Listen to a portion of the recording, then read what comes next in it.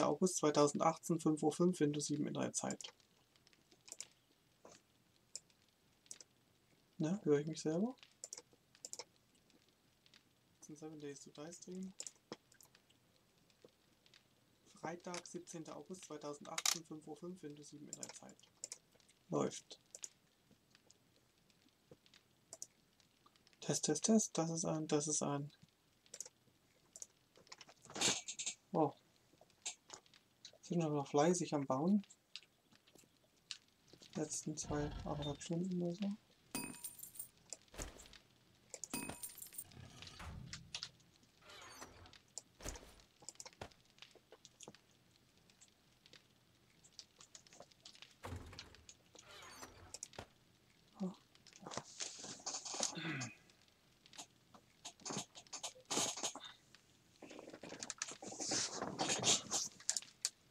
Und mir geht langsam das Eisen aus. Ah.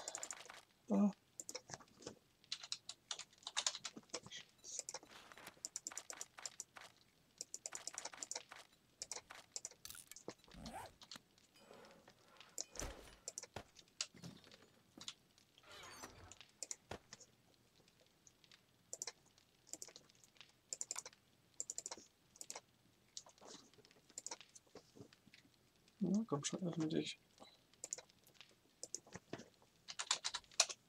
Sehr.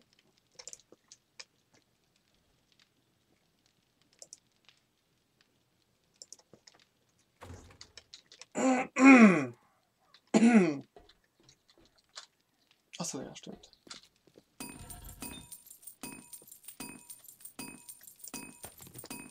Ja, das war's, was mich nervte hier.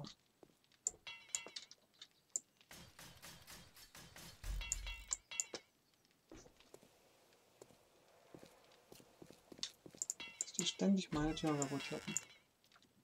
Gott, ist das kaputt. Alter.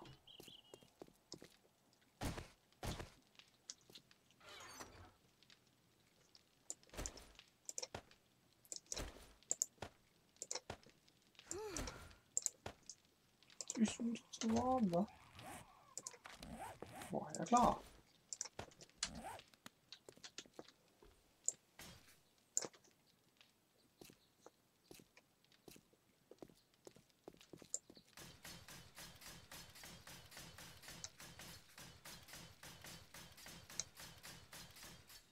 So.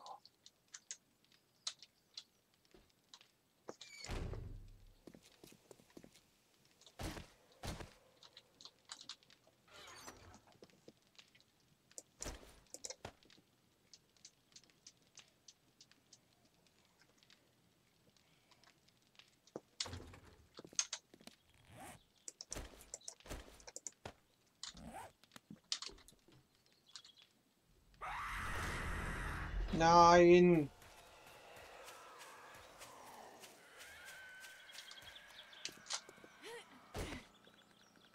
Tschüss.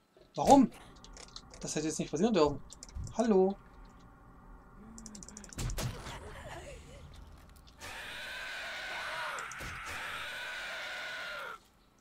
Ich darf da nicht drüber.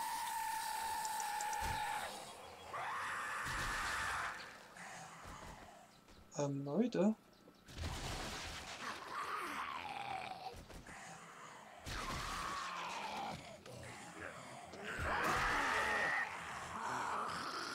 Was ist unglaublich.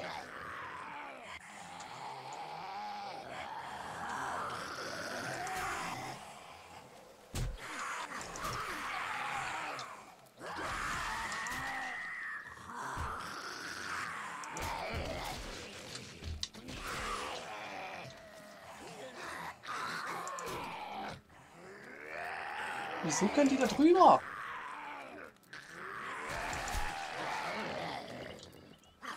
Ihr habt da nicht drüber zu kommen. Jetzt platzt mir gleich der Kragen.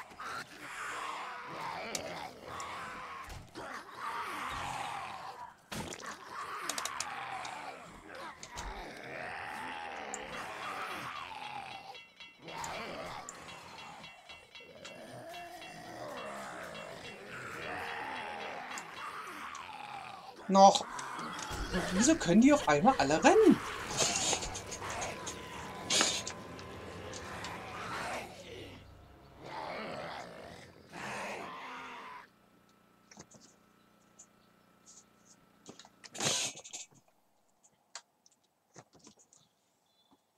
Hm.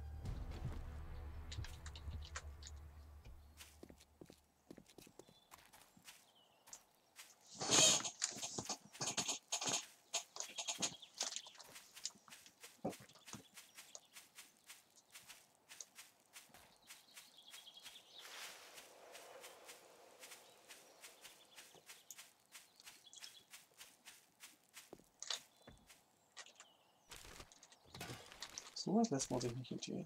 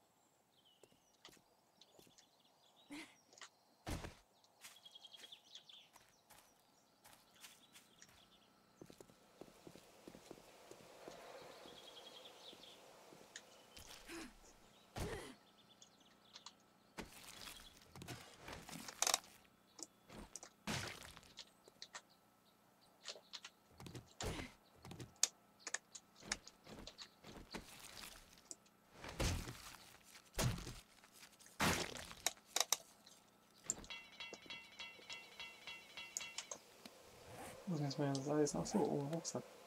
Scheiße.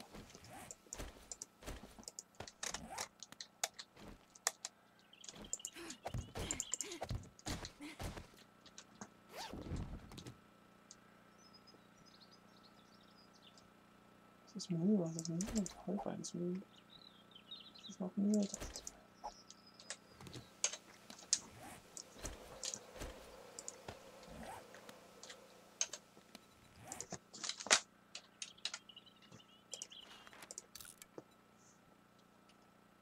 Das ist bestimmt noch irgendwie. Ja, das ganze Essen.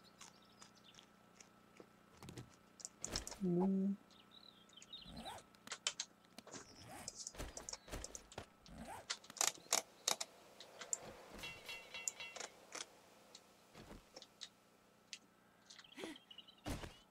Ach, scheiße. Leitungen.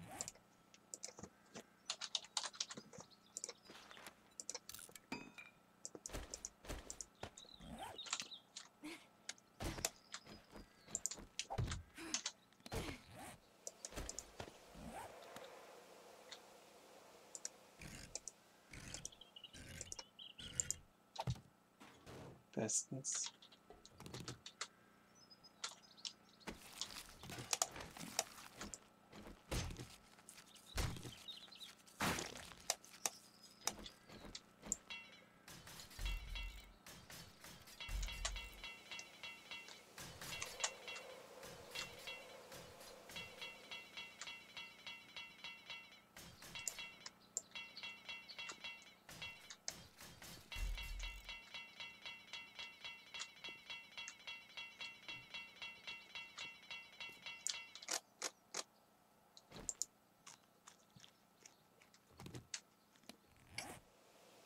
Okay, danke.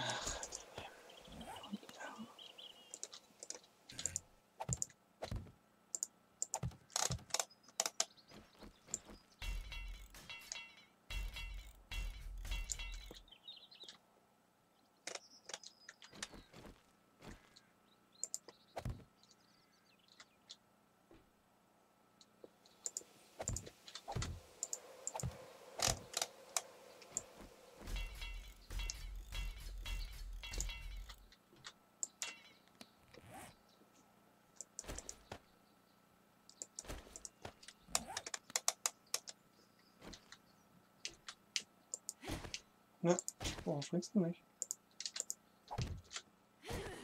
Oh, wer macht denn sowas?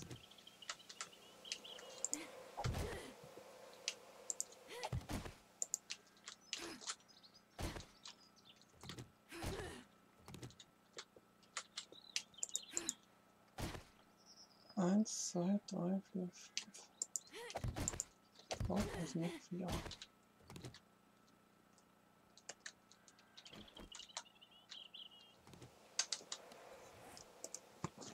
Spitze.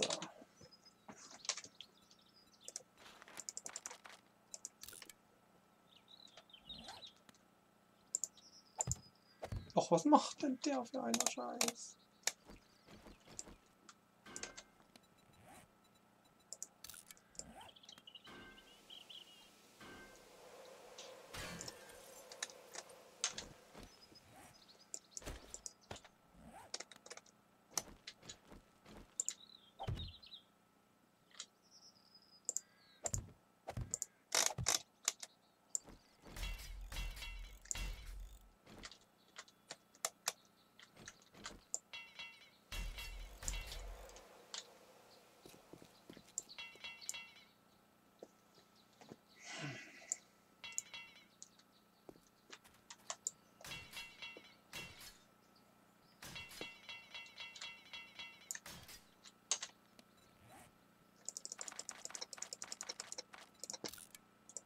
Bitte weg.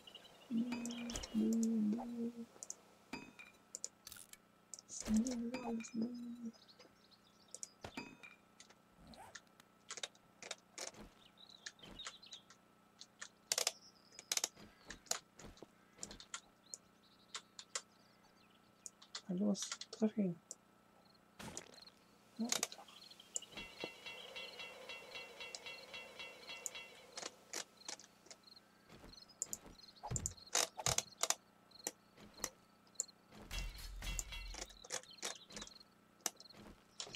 Error.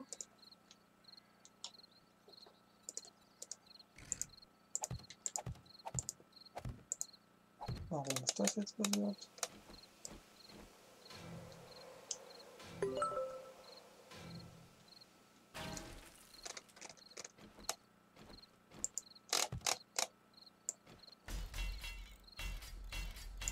Oh ja.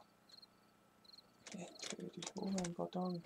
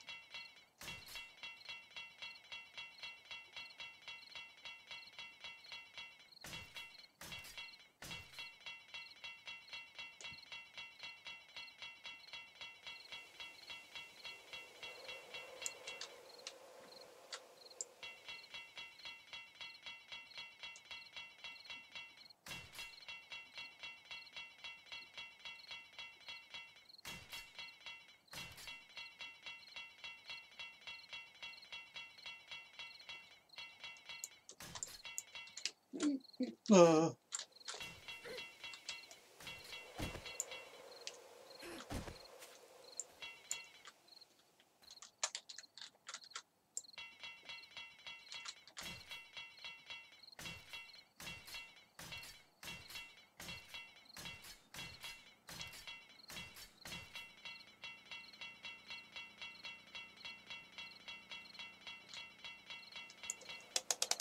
Das sieht auch gut aus.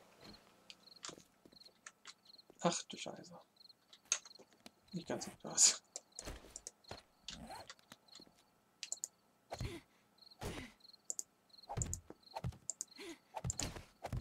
Übel.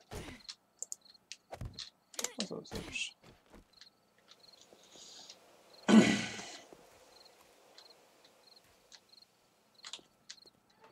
So, der Arschlecker, jetzt können wir das ja nochmal versuchen.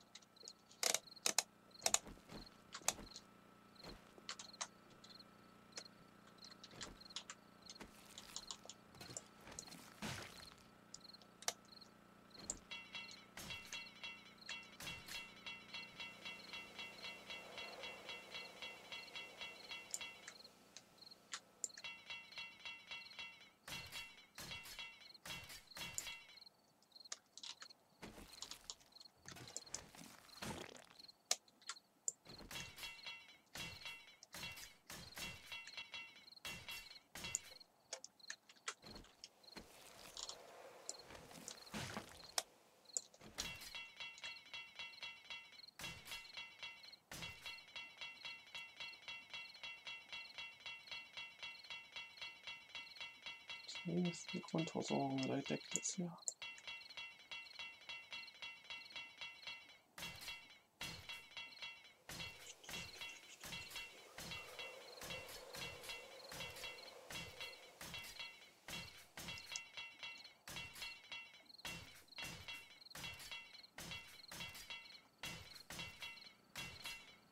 Zombies waren fleißig. Wirklich alles.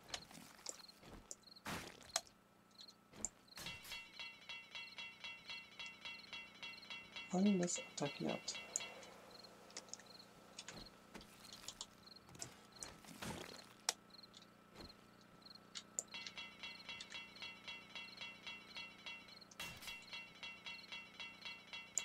Oh, das ist auch Schluss.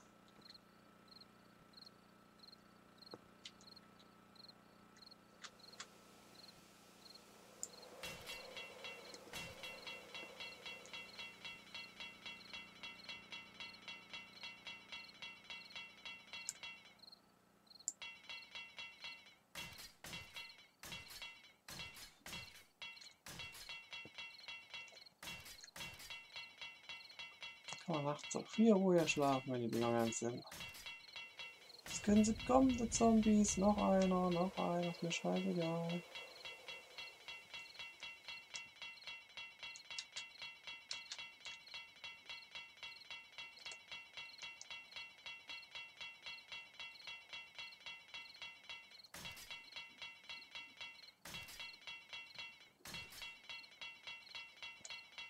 Doch, das ist doch zum Kotzen. Das ist genau das, was nicht passieren soll.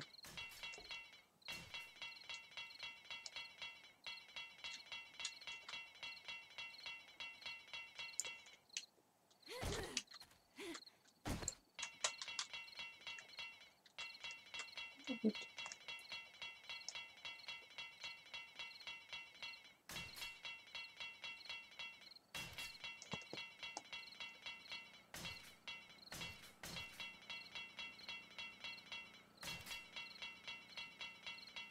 Okay, ganz. So, nun versucht's nochmal, liebe Zombies.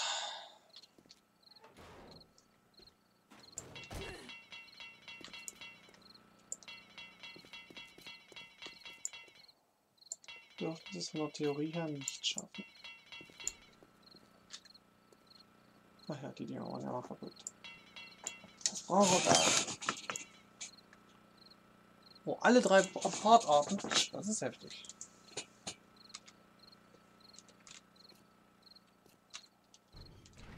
Na gut.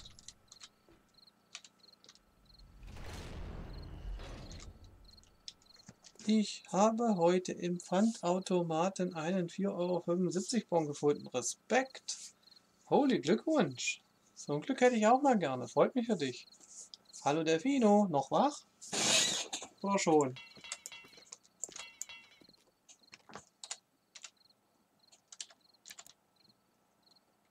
So.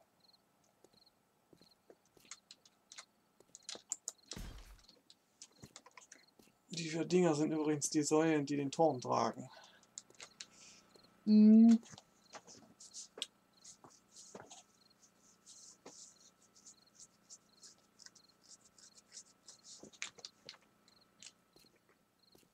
Der Keller ist fertig. Ich spiele schon wieder seit 2 Stunden.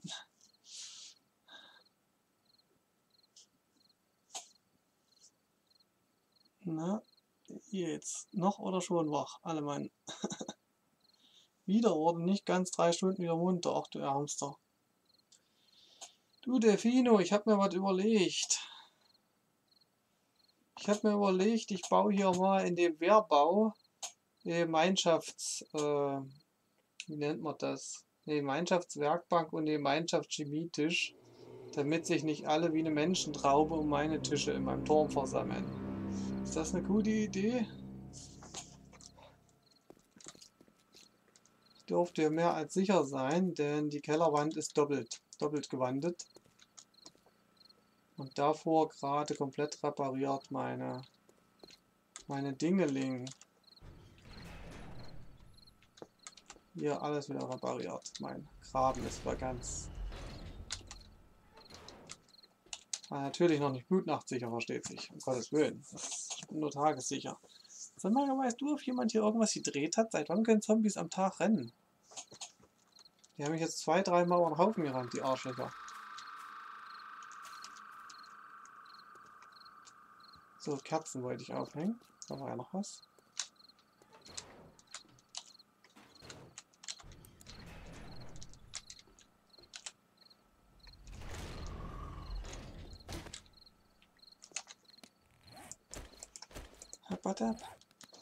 Und ich habe auf Amazon Kaminwurz gefunden. Sieht recht gut aus. Aber 20 € für 10 Würste?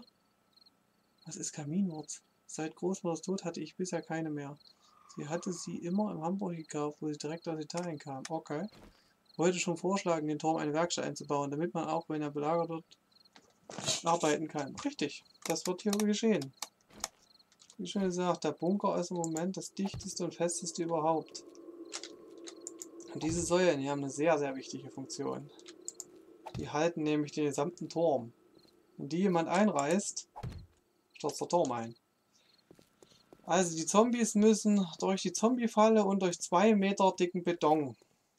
Hier an der Stelle, wo die Säulen sind, sogar durch 3 Reihen Beton. Ich glaube nicht, dass die jemals hier in den Keller hineinkommen. Und wenn, kommen sie auch nur auf der anderen Seite wieder raus. Das ist ein schöner Durchgang. Ich werde hier meine Chemiebank und so bauen und so. Und eine Werkbank. Und vielleicht sogar noch eine Schmiede. Das ist wirklich alles aus Stahlbeton. Hier ist nicht ein einziger Stein. Ach ja, und der Dings hier wird jetzt komplett doppelwandig, mein Turm. Der wird komplett aus Beton.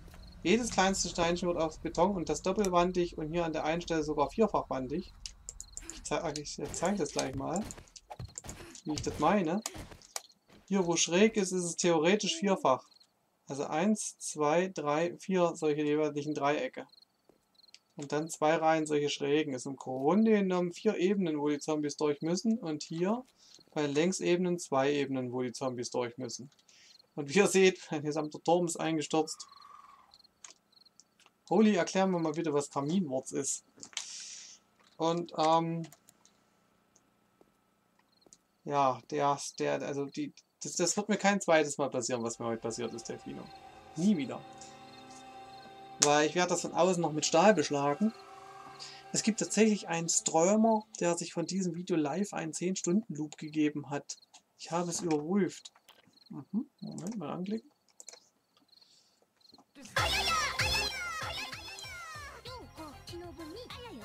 Oh mein Gott. Okay, Holy.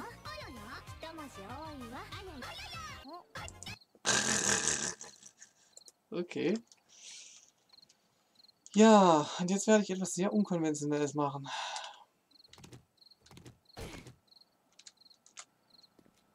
Warte mal. Übrigens, wenn hier keine Klappe ist, schaffen es die Zombies drüber über diesen einen Stein. Muss ich auch dazu sagen. Wie schon gesagt, die Klappe ist und bleibt Schwachstelle und das wird auch noch komplett vor der nächsten Blutnacht geändert.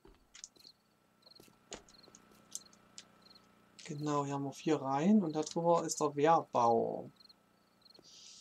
Ich habe jetzt was richtig Geiles vor. Nicht sofort, aber gleich. Und wer geht ans rote Telefon, weckt UFO für mich?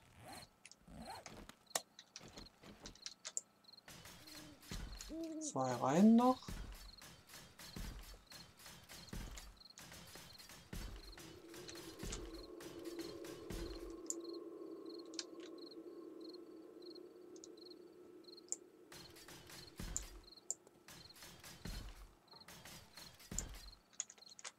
Lass noch mal schräg könnte, weil ich muss die ja mal rausklopfen. Wenn ich das hier oben auch dabei was nicht machen möchte.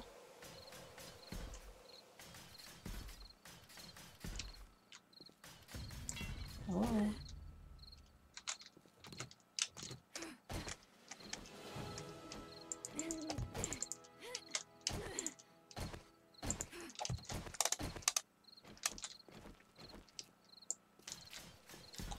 Mit dem Rest mache ich was ganz Gruseliges gleich. Passt aber auf, wie ich das hier fertig betoniert habe. Wird es von außen sicherlich nicht mehr grün aussehen, der Streifen.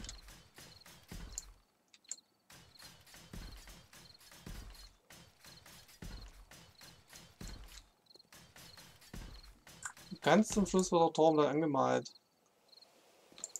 Damit man denken könnte, er ist nicht aus Beton. Kaminwurz. Ich wieder noch ein Kind. Als mein Vater und mein Onkel Witze machten über Kaminwurz, Kaminwurz. Diese Wurst wird im Kamin geräuchert. In Italien verliebte ich mich in diese Wurst. Cool. Oma kaufte so viele auf Lager, dass manche extrem hart wurden und die knabberte ich immer noch ab. Ganz abgesehen davon, dass es Fleisch ist, ist das seitdem mein Lieblingswurst. Okay.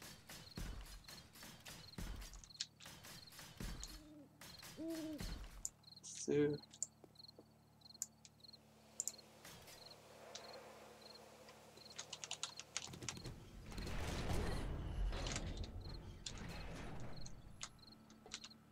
Und wieder vor der Haustür hat jemand sein Auto laufen. Sehr nervig. Jetzt wird's brutal.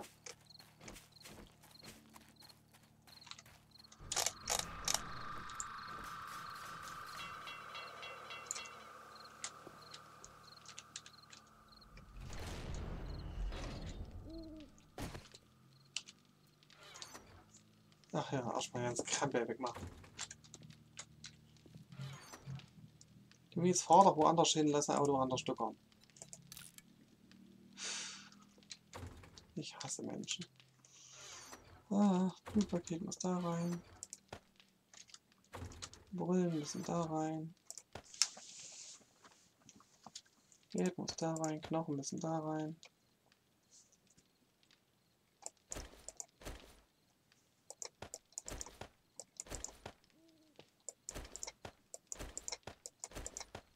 Können wir erst einmal zerlegen, brauche ich mir später neue. Okay, das Ding voll. Warum habe ich denn einen Mopedlenker bei mir? Ja, was ich Moped bauen soll, ich habe hier wieder schönes Zeug in der Kiste. Also die Trollen machen gutes Zeug. Okay. Da rein. Das kommt da rein. Das kommt da rein. Und Eier kommt da rein. So, und Federn. Federn! Federn! Ich hab Federn!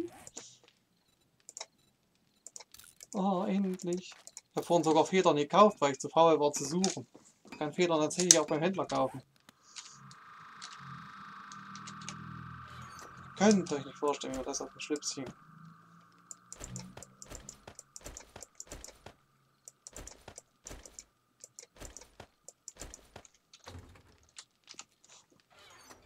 So. Ja, jetzt wird es doch schon langsam Licht hier.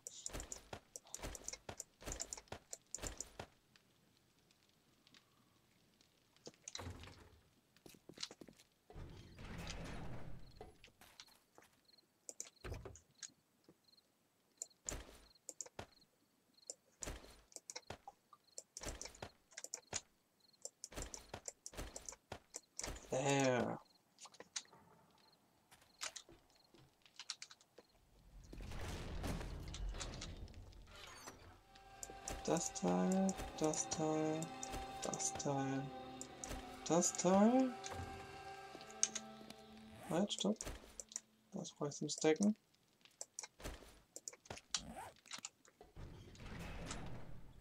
Jetzt geht's los.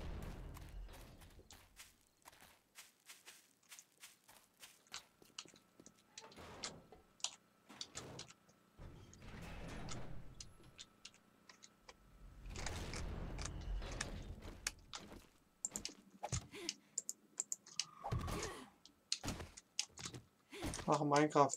Das ist schön an Minecraft, es deckt sich leichter.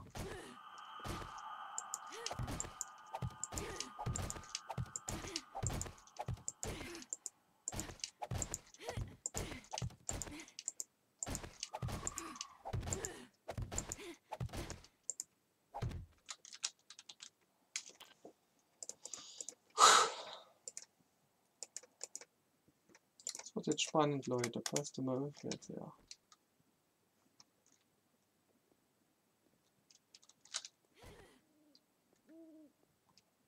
Reiße ich nämlich das ganze Ding wieder ein. Wenn er dem anspringen würde.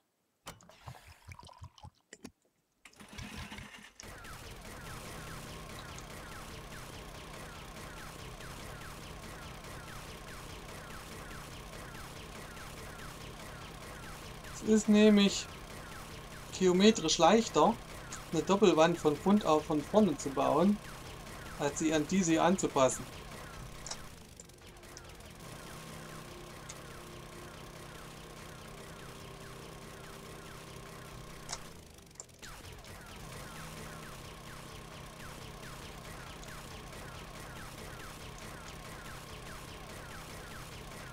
Ach, sich nur das Benzin reicht. Beton ist aber auch hart.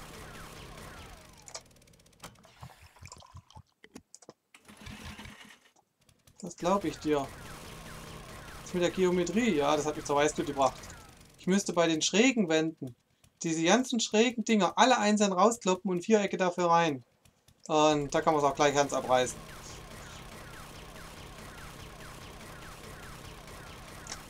Weil da bei diesen Doppelwänden, da bin ich fast verzweifelt. Da muss ich so viel einreißen, da ist es echt leichter, das ganze Ding einzureißen. Also trage ich jetzt bis zur zweiten Reihe ab. Ich kann ja mal runtergehen und es kurz erklären. Die gehen schön schnell kaputt.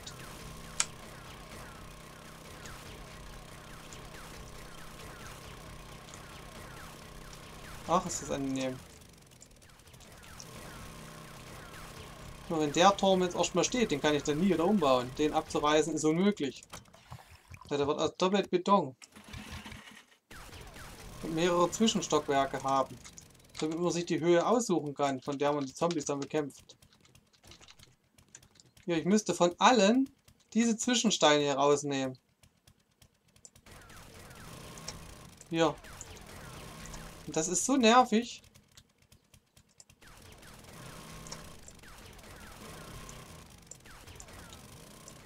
Bei den unteren beiden hier mache ich es. Hier immer diese Zwischensteine raus.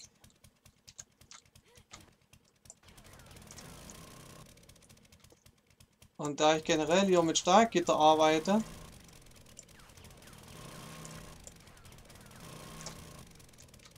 anstatt diese hier doppelt zu betonieren und immer zu warten, mache ich es mir echt leichter, indem ich einfach alles abreiße.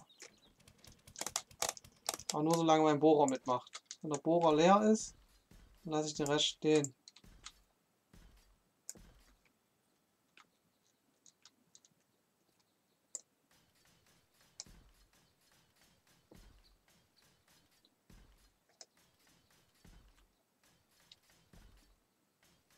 Und dann muss man nachträglich 5 Vierecke einsetzen und dann kommen erst wieder diese Zwischendinger her, diese eckigen.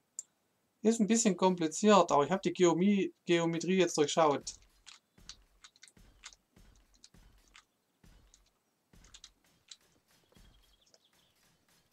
Ach ja, und weil ich nicht so viele Pflastersteine habe und anfertigen will, setze ich alles nochmal neu einfach mit Stahlgerüst. Beziehungsweise bis auf diese 2 Reihen, die mache ich jetzt manuell. Alles drüber, weil sonst hätte ich den Schriftzug außen nochmal abbauen müssen. Vielleicht muss ich es aber doch wegen der Farbe, weiß ich noch nicht. Genau, man muss halt immer diese nervigen Zwischensteine rausnehmen.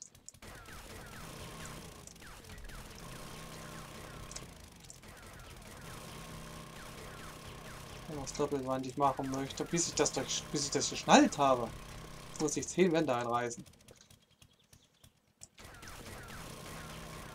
Weil man denkt nämlich, man kann Halbstein an einem Halbstein setzen. Das geht auch nicht. Man muss immer wieder den Halbstein rausmachen und dann Vierecke einsetzen.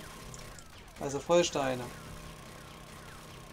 Klingt nach einem guten Plan, ja. Und deswegen bis hierhin reiße ich alles ab. Nur hier bei den 2 Reihen habe ich es jetzt gelassen, weil da der Schriftzug Wehrbau vor draußen dran steht. Aber es kann sein, wenn ich ihn färben will, dass ich ihn trotzdem nochmal abreißen muss. Jetzt sind mir schon wieder Steine ausgegangen. Genau deswegen mache ich lieber alles mit Stahlgerüst, da brauche ich nämlich nicht diese Pflastersteine anfertigen und so weiter und so fort. So.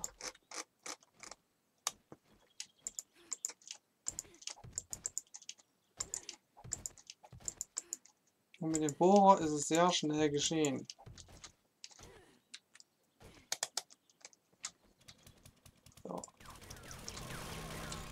Es ist nämlich sehr viel komplizierter, diesen Krempel hier erst zu machen, wie nennt man das, Lehmsteine, als wenn man einfach Stahlgerüst nimmt.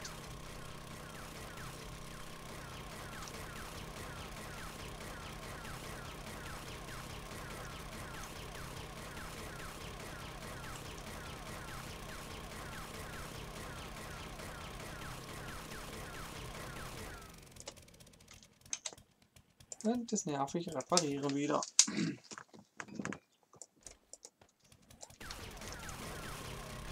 Und gleich kommt das nervige Nachtanken. Das bei dem Ding echt nur am Reparieren und Nachtanken die ganze Zeit.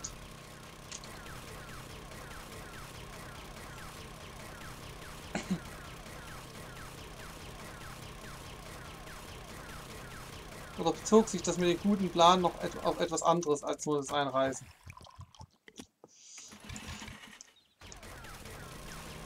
Geh endlich kaputt. Es ist so nervig. Selbst mit dem Bohrer hier ist Beton noch anstrengend. Aber die Zombies, die reißen das innerhalb von Sekundenbruchteilen nieder. Aber ich brauche hier schwerstes Gerät, um Beton einzureißen. Da denkt man, Beton sei hart. Brauche ich einen Spucker und radioaktive Zombies, ist das gar nichts.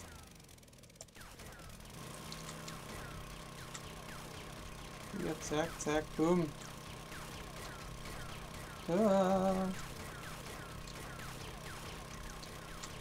Wie schon gesagt, der Keller hat er schon. Uneinnehmbaren habe ich 4-5 Stunden Arbeit reingesteckt in den Keller und jetzt hier kommen halt die Wände dran. Blub, blub, blub, blub, blub.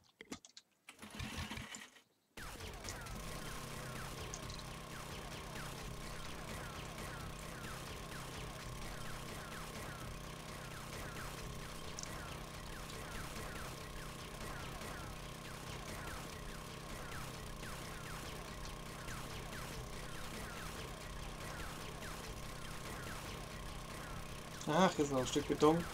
Ja, die Spucker reißen alles ein. Glaubt mir, den Turm reißen sie nicht mehr ein. Weil der wird unten noch mit Stahl beschlagen. Also da kommt auf die Vierfachwände Beton nochmal eine Stahlschicht drauf. Und dann werde ich die Brücke anders bauen, dass es auch ja nicht mehr rüber schaffen. Also theoretisch dürften die Spucker nur eine Schicht Beton durchschaffen. In der gesamten Blutnacht. Theoretisch. Ich verwette meine gesamte Streamer-Karriere, dass die den bei der nächsten Blutnacht nicht einnehmen werden, die Zombies. Wird auch noch 1, 2, 3, 4, 5, naja, eine Woche werde ich wohl noch dranhängen an dem Ding. Aber dann ist das so ein Panzer. Dann sind auch die Stahlspitzen da unten aus, nicht mehr aus Eisen, sondern auch aus Stahl. Die Spitzen werden auch noch gestahlt. Aber dafür muss ich halt eine Woche lang Eisen sammeln. Damit ich unten die Wände mit Stahl beschlagen kann, also den Sockel. Die ersten 2, 3 Reihen. Damit ich den mit Stahl beschlagen kann, muss ich 1 Million Autos auseinandernehmen. Und diese ganzen Spitzen, oder zumindest auch mal eine Reihe davon, wird auch noch aus Stahl. Das heißt, das härteste Material, was es in diesem Spiel halt gibt. Damit die nicht wieder nach 5 Sekunden die Spitzen durch haben.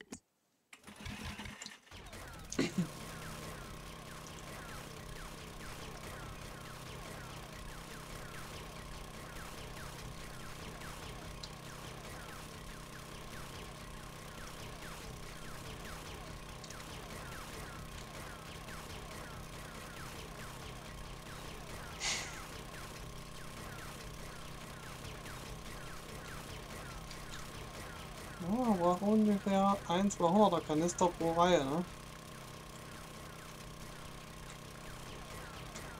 Ich könnte es noch schaffen. Drückt mir Daumen, dass es Benzin reicht.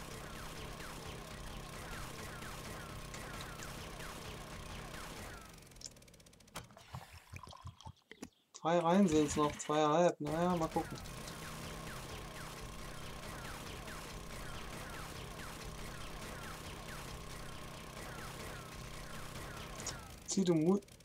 Da musst du mehr setzen. Wenn du wirklich davon überzeugt bist, musst du live im Stream Fisch essen, wenn es schief geht.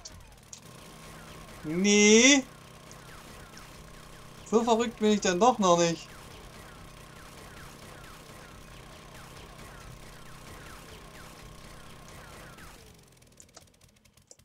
Ach, jetzt ist das Ding wieder kaputt.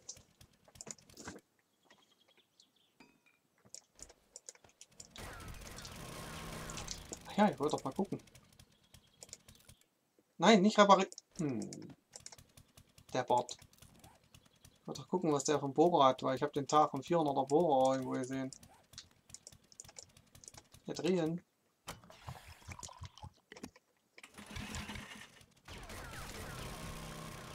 Ich hätte nie gedacht, dass ich den Turm mal komplett einreiße oder dass das sogar oben, dass die es geschafft haben, die Decke einzureißen. Also damit, nee, damit habe ich nie gerechnet.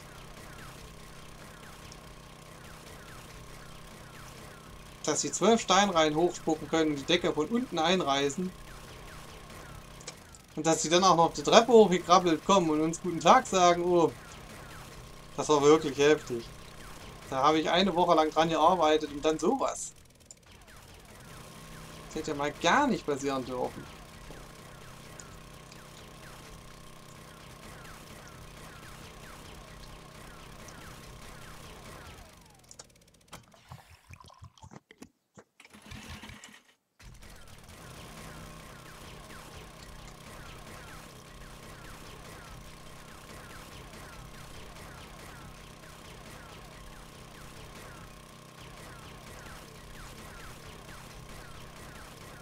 Habe auch nicht damit gerechnet, dass sie plötzlich oben auf dem Turm stehen. Ja, ich hätte ja nicht mal gedacht, dass die auf die unteren Sockel kommen. Aber dass die haben an der schwächsten Stelle haben die den Turm. Da wo nur eine Reihe dick war, da wo noch keine Vierfachwand war, da an der schwächsten Stelle sind sie durchgebrochen. Aber jetzt ist der gesamte Sockel vierfach bzw. zweifach. Schade. Benzin alle.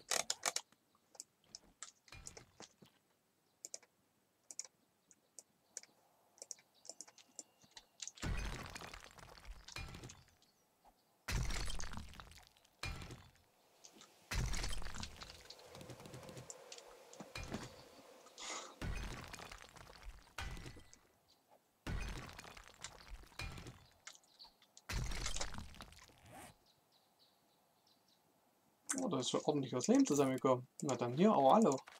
Oh, hallo, voll gute Arbeit. Jetzt hat er wieder Durst. Das sieht man auch auf dem Sack, wenn die alle 11 Sekunden trinken. Ich muss mal das Kamel skillen. Kamel habe ich, glaube ich, noch gar nicht geskillt. Oh doch. Egal, volle Bulle. Oh, Hartigen haben wir es gesehen. Guck dir mal gleich diese fette Wand an. Und hier sieht man auch mal dieses Ausmaß. Eine Vierfachwand. Wenn die da durchkommen, fresse ich 24 Besen. So, aber kein Fisch.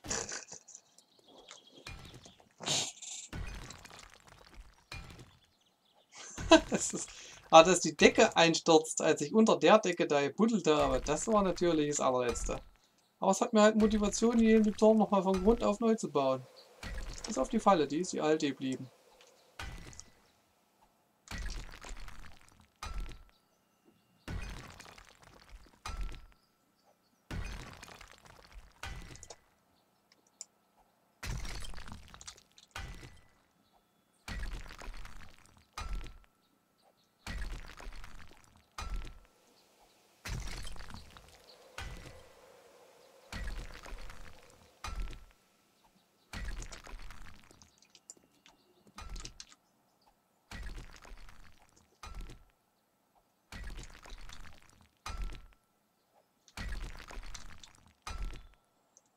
Aber aussehen wird er am Ende genau wie vorher, weil ich ihn anpinseln werde.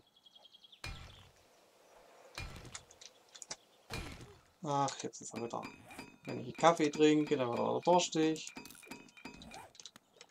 Dann jammert er da gleich wieder. Sie brauchen was zu trinken. Ich denke mir nur, halt die Fresse, ich will bauen. Das sieht mir so auf den Kranz jedes Mal mit dem Essen und Trinken. Weil jedes Mal, wenn ich zu meinem Dorf gehe, sind da mindestens schon wieder 2 Schreier an der Tür. Und die rufen dann Zombies, die dann angerannt kommen. Hier in meinem Dorf bin ich wenigstens beim Arbeiten total zombiesicher.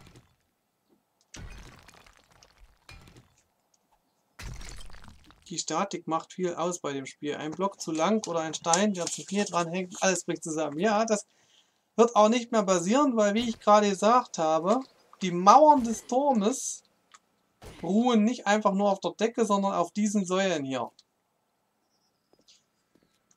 Weil die doppelte Mauer hier ist der Außenring um den Turm. Und hier auf den Säulen steht dann der Turm. Ich glaube nicht, dass da jetzt noch irgendwie was zusammenbrechen könnte.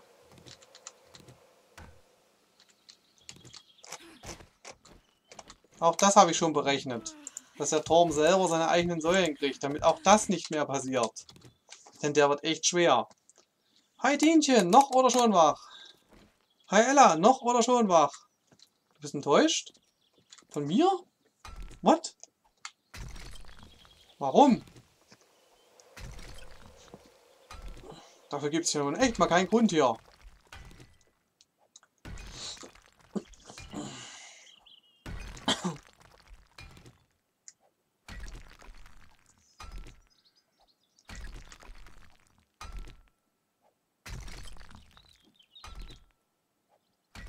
Wieder auf. Oh, au. Nicht fallen.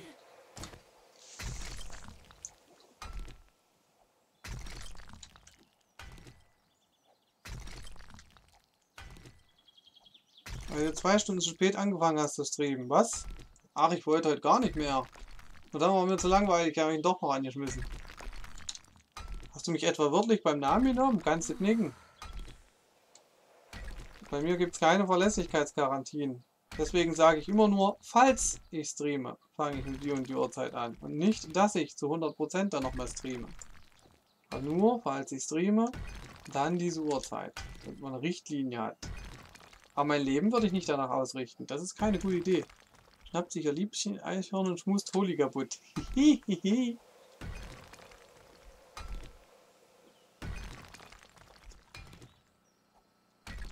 Nee, Holy kaputt geschmust.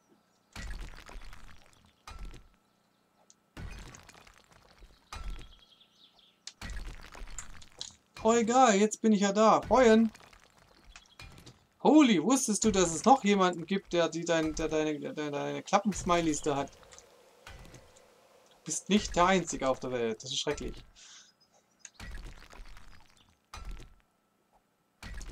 So. Nur aber. Hier, dass wir die immer doppelt betonieren müssen, haft.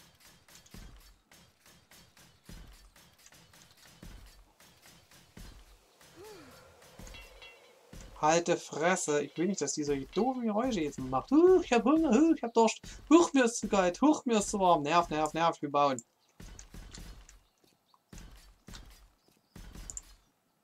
So. Ich hasse das. Deswegen werde ich gleich eine Treppe bauen. Keine Leiter mehr fürs erste Stockwerk. Die Leiter kommt dann fürs dritte und vierte Stockwerk.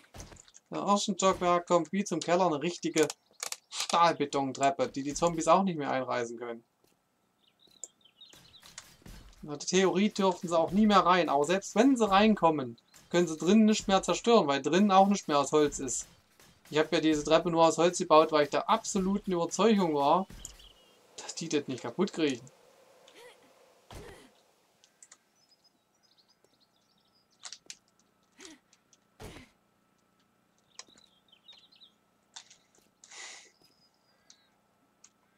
Ziel ist da, freu, genau, freuen, alle mal Ausrufezeichen Ziel.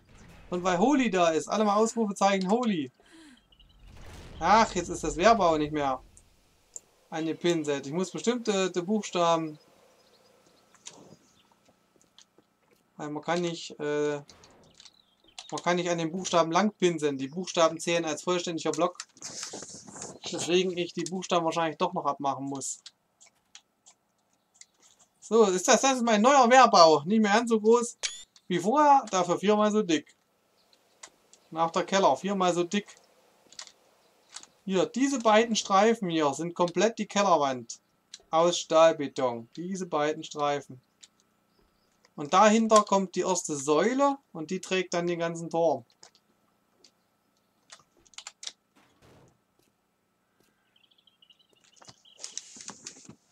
Ziel, wenn ich habe GOW 5 vorbestellt. Nein, doch! Oh! Ziel, wenn du das mit mir spielst, schenke ich es dir. Verstehe ich nicht. Du musst es mir doch vorher schenken, damit ich es überhaupt mit dir spielen kann.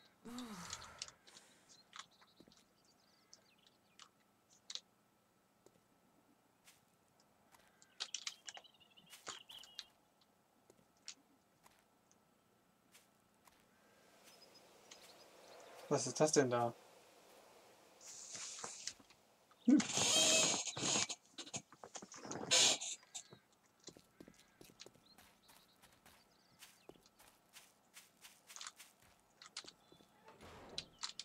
Mit mir spielt ja nicht mal jemand GOW 4, das ist schon tragisch.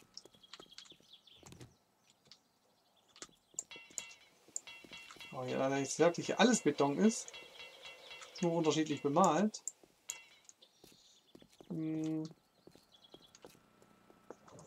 Aber es ist doch noch nicht draußen. Ja, dennoch musst du es mir vorher schicken, bevor ich es mit dir spielen kann. Für Xbox bitte. So. Hierfür baue ich gleich, wenn ich die ersten 2 Reihen beendet habe. Ich habe mal geguckt, wie weit UFOs Keller entfernt ist. Das sind nicht immer 5 bis 10 Reihen. Das hätte er in unter 2 Minuten schippen können. Ich fasse es nicht, dass UFO nicht mal diese kleine Aufgabe, die ich ihm zugeteilt habe, hingekriegt hat. Der hätte irgendwie noch 5 bis 10 Reihen da noch weiter schippen müssen, wäre er bei sich durch gewesen. Alter, ihr könnt euch nicht vorstellen, wie mich das ärgert. Doch, hier ich. Was du ich? Du spielst mit mir auch nicht GOW.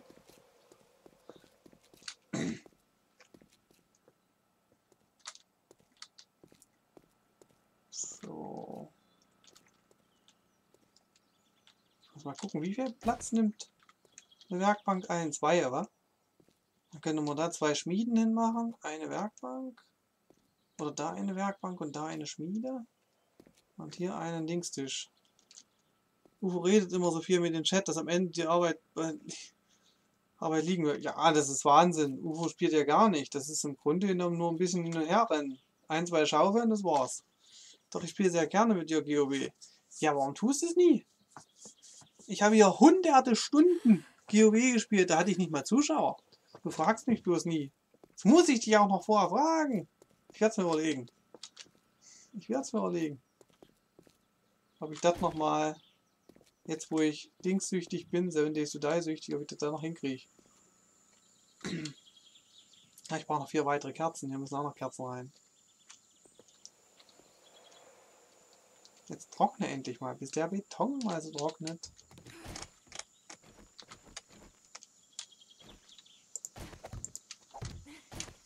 Hüpf, hüpf, hüpf. Na gut, bis der trocken ist, kann ich in Trost schon mal das andere machen. Was ich vorhatte, nämlich eine Werkbank und so bauen. Extra schöne Klauenhammer bereitgelegt. Doch, ich habe nur GOW geschaut. Echt? Ich kann mich gar nicht erinnern. Warum bist du nicht einfach mal mit reingekommen? Eine Runde Multiplayer mit mir. Wäre doch cool gewesen.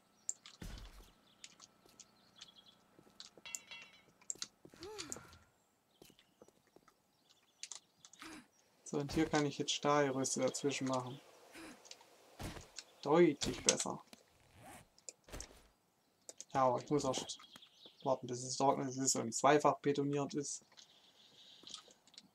Das hat was. Das erinnert mich an ein futuristisches Spiel, das ich mal vor langer Zeit auf Xbox 1 gespielt habe. Dieses Design.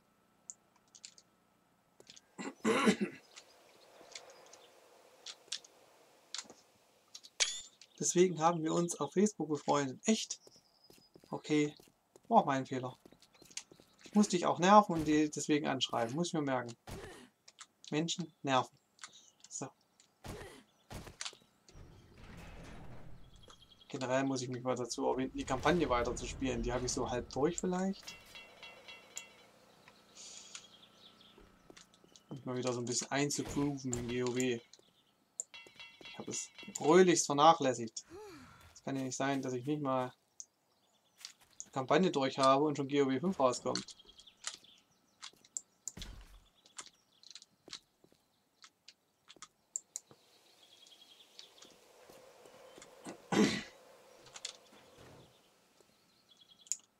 So. Jetzt brauche ich erstmal die Links. Ach, was soll's.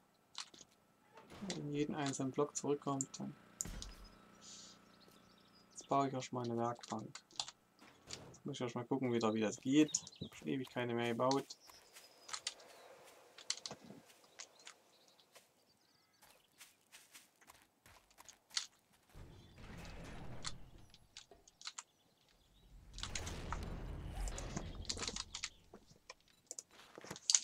Klauenhammer ist klar. Schraubenschische, Schraubenschische. 20 Mechaniker-Parts, 25 Eisen.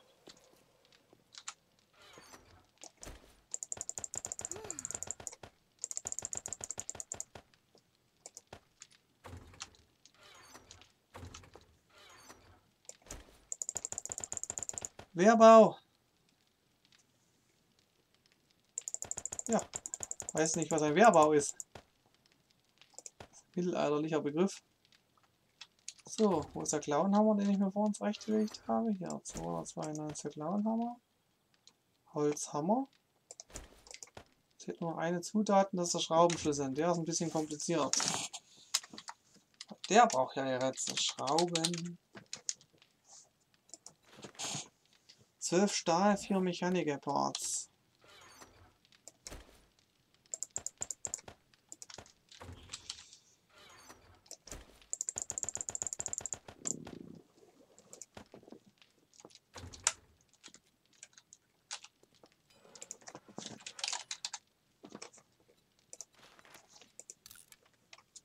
Ups, Reflex. Wie jetzt, Holy? Ich muss jetzt ein bisschen arbeiten. Bis später. Viel Spaß beim Arbeiten. Falsche Handy, Holy. Ich muss die linke nehmen. Ziel baut die DDR wieder auf. Hast du meinen Zieltower noch nicht gesehen, Holy? Stecken fast 100 Arbeitsstunden drin. Cool. Es gibt böse Zungen, die bezeichnen das als DDR-Plattenbau, was ich nicht nachvollziehen kann. Und der Wehrbau ist für alle. Blutnachtschutz für alle soll das hier werden.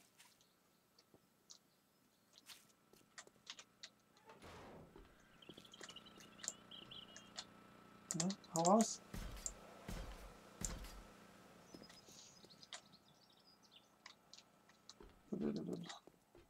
Holy ist ja noch gar nicht informiert, hat ja die letzten 500 Stunden ja nicht zugeguckt. Frechheit. Ah ja, schon alles.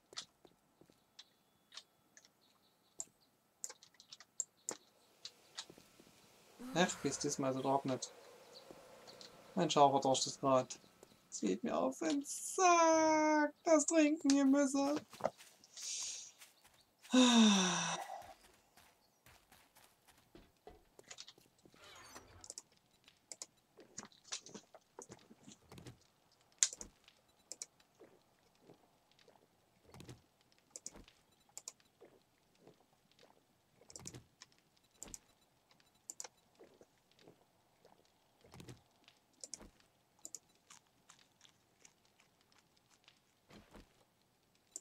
Ich war schon auf über 130.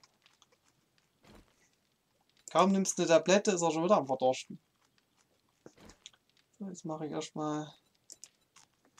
Junge, muss der viel fressen, bis er satt wird. So ein hohes Level und der muss noch so viel fressen. Ich muss jetzt erstmal mein Detail öffnen, das riecht ja. So, Detail. So, das.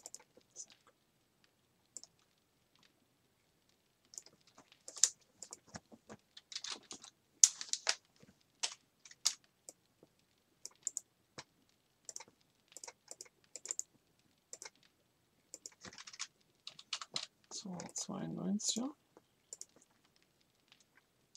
Und wie groß ist der Schlüssel? 300. Okay. 292. So. 292. Und wir brauchen jetzt eine Werkbank. Fertig. Und wie ging der Chemietisch nochmal? 2 Messbecher, ein brennendes Fass. Oh Gott.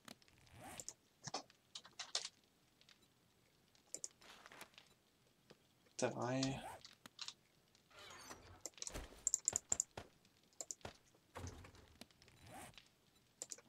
Okay. 2 Messbecher. Hatten wir immer 6 im Vorrat. Ein brennendes Fass.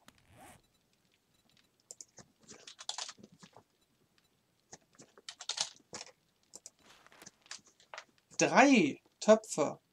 15 Rohre. 3 Töpfe gleich. Mann.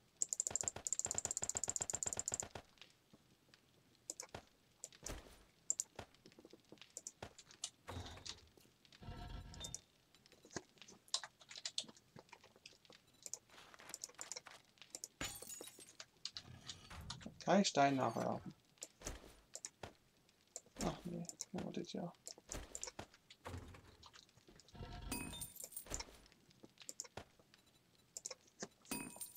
Immer macht Zement. Hier, wenn ich den einlesen habe, gleich weiter Zement.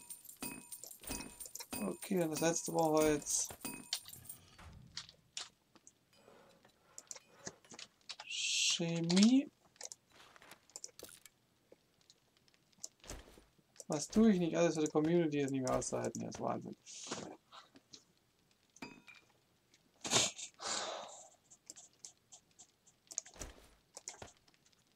Wie eine Schmiede, die war auch nicht gerade unkompliziert. Weil die brauchen einen Blasebalg und das nervt halt. Ein Rohr.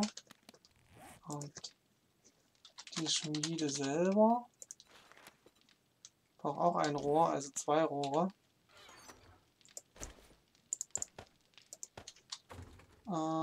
Wie viel Leder waren es?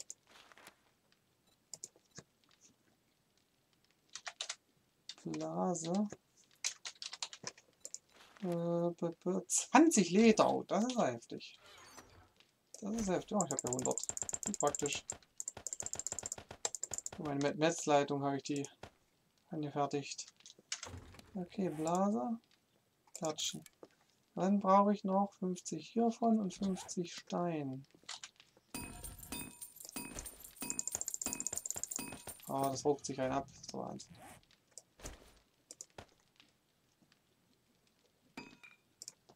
Rezepte, Schmiede, fertigen. Okay.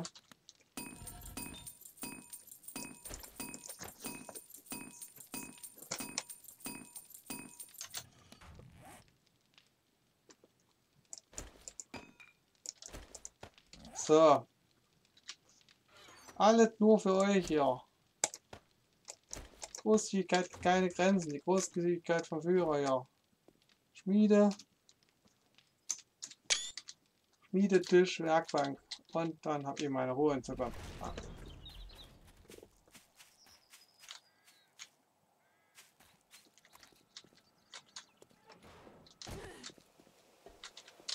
Ah. Dann könnt ihr es euch da unten auch im Keller gemütlich machen. Könnt euch einen Schlafsack hinlegen. Kisten hinstellen, wenn ihr lustig seid. Oder ihr wartet, bis das oberste Stockwerk fertig ist und stellt dann Kisten ins oberste Stockwerk, wenn ihr das für sicherer haltet. Was wollte ich denn jetzt? Schlafsack, genau. Der ist nämlich, ja, muss zwingend mal neu gelegt werden.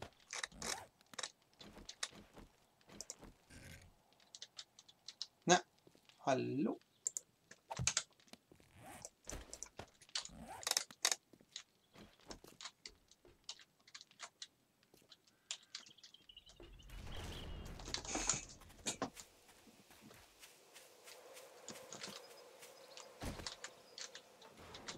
Ja.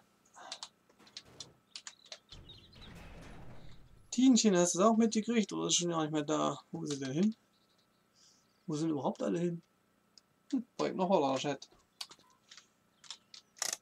Naja.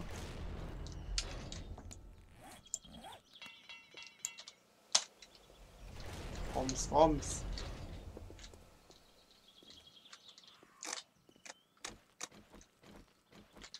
Chemiebank braucht 3, das war von Anfang an klar.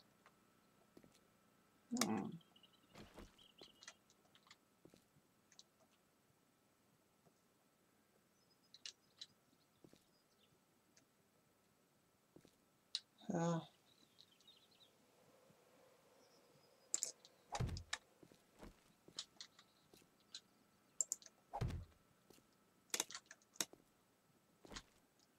Oh, kann man notfalls noch eine zweite daneben stellen. Hab es ja, das ist jetzt der öffentliche für alle. Könnt ihr den ganzen Tag mitarbeiten. Lasst bloß meinen Turm in Ruhe. Die brauche ich nämlich. Für meine Dinger. Ja. Den ganzen Tag könnt ihr jetzt Muni herstellen und Pfeilspitzen. Einen Amboss muss ich euch noch dafür bauen. Aber ansonsten haben wir fast alles. Fried im Oberkommissen. Was von Dingen? So.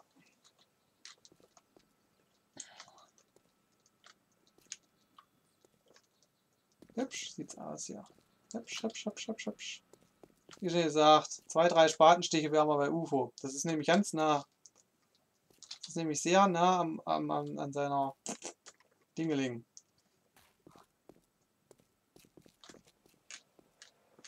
Aber nein.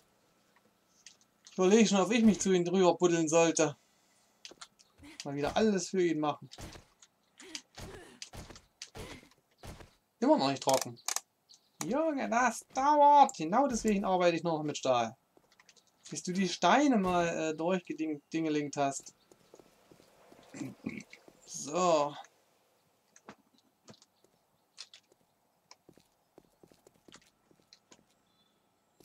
Ist das eine Festung, ey.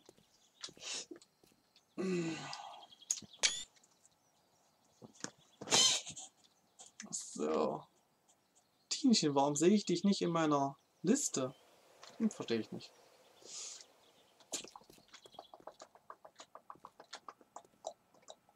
So. Haben wir hier noch Beton? Ja, der reicht gerade so. Dann wollen wir mal Rüste legen ohne Ende. Ich muss trotzdem warten, bis es trocken ist, weil ich noch nicht weiß, ob ich es einmal oder zweimal betoniert habe. Und das hier ist halt dieser Dieser Scheiß hier mit diesem Doppeltier. Du musst dann auch hier noch solche Dinger machen. Das habe ich immer nicht wirklich gerafft.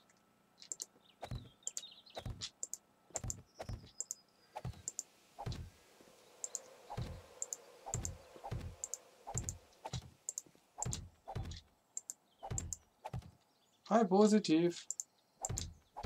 Nach dir kann man auch die Uhr stellen, hä? Jeden Tag um diese Uhrzeit.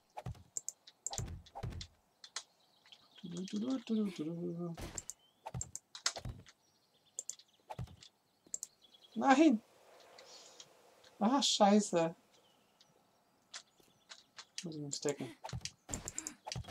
Den Dingern ist übrigens auch gut stacken angesagt.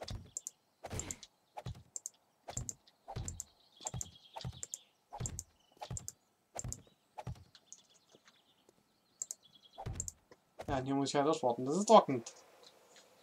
Nervt ein bisschen. Ha, ja. Ja, genau. Ja, das hält auf, wenn man dreimal am Stück.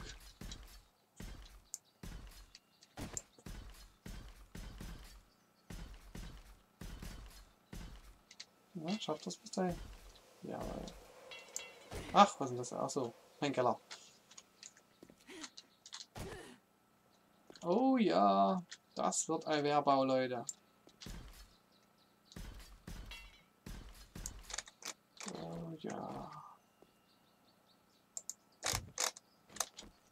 Uneinnehmbar, ich schwöre. Ich hatte nie wieder mit was anderem als Beton arbeiten.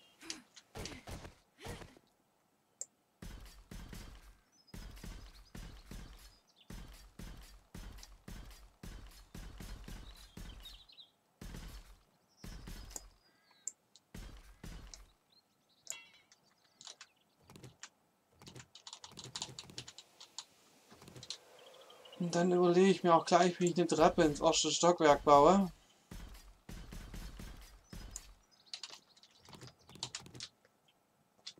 Wo die lang gehen könnte.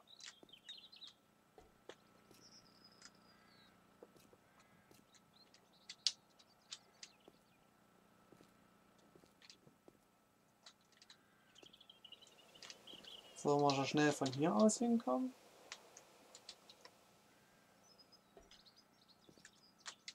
Oh nee, das ist bestimmt bei 6 Reihen geht das wahrscheinlich durch den ganzen Dings durch. Dann wird die wohl hier hin müssen.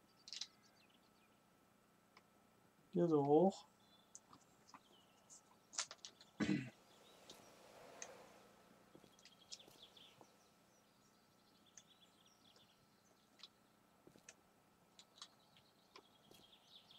Bei 6 Reihen.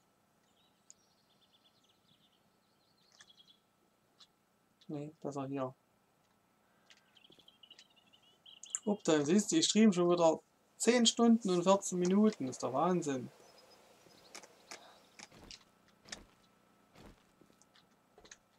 Ich am Streamen bin.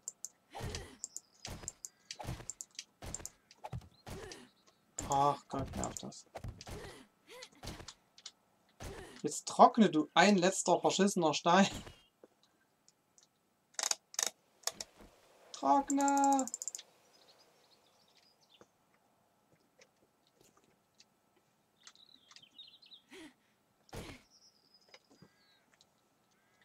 Damit ich sehe, ob du eine Doppelter bist oder nur einfacher.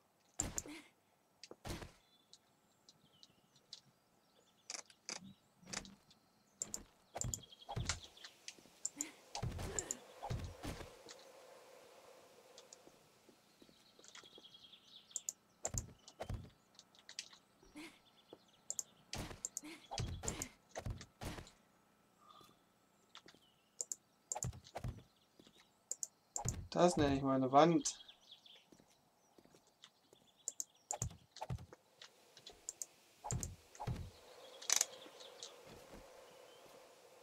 Genau.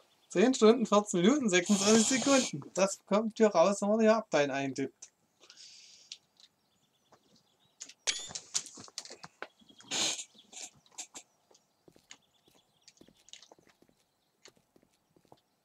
Los, kommt, Zombies.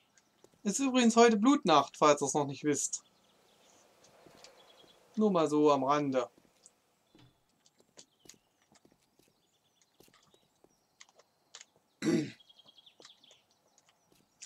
In der Theorie könnte ich jetzt schon mal meinen Wehrbau testen, aber da ich nicht verrückt bin,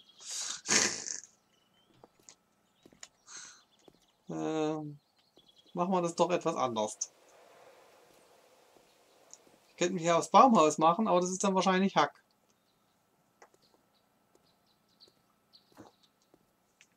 Unglaublich lange er braucht, um einen einzelnen Stein zu trocknen. Manche Steine brauchen wirklich ewig. Im Spiel. Was ist im Spiel?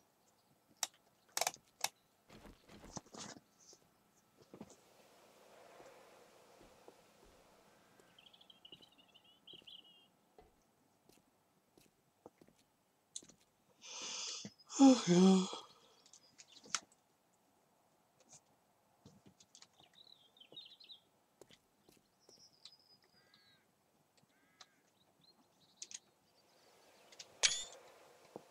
Cosi.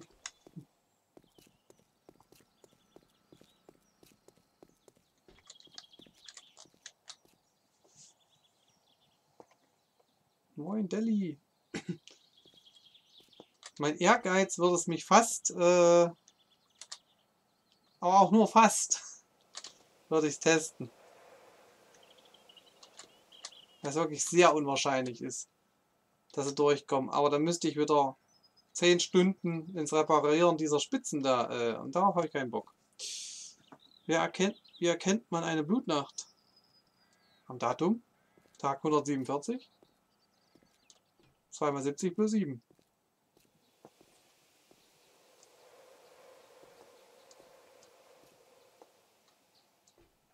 Und da wird es ziemlich rot, der Himmel, am Ende des Tages von 147.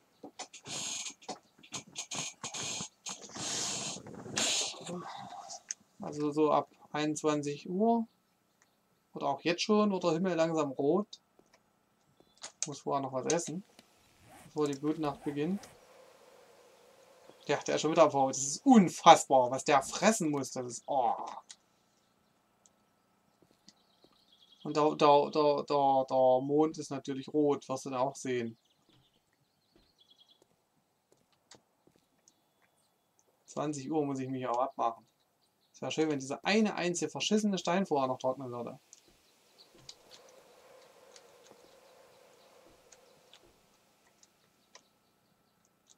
Das muss ich meinem Wehrbau erstmal so lassen.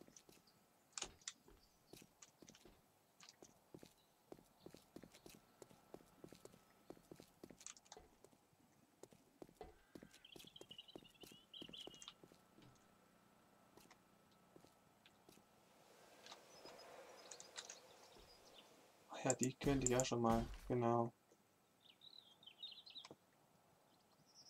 Hm.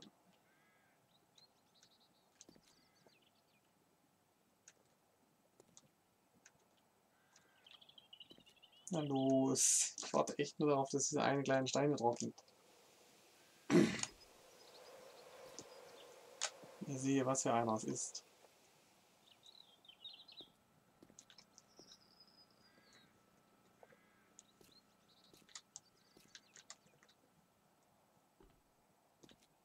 Und blitzen tut's und krachen und all so was. Mein Blutnacht ist.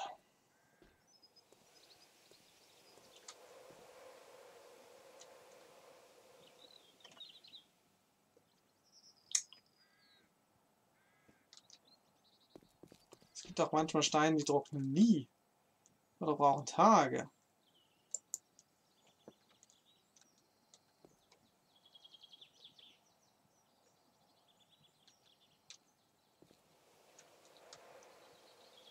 Ach, jetzt ist er trocken. Es war ein voller.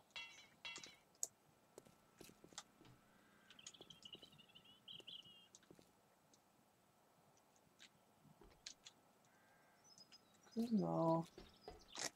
Hier fehlten dann ja noch diese beiden. Jetzt ist es vollständig.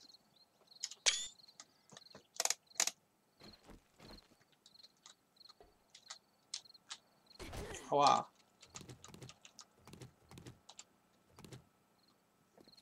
Hübsch.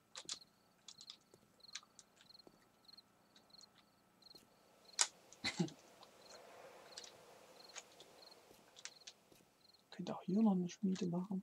Hm.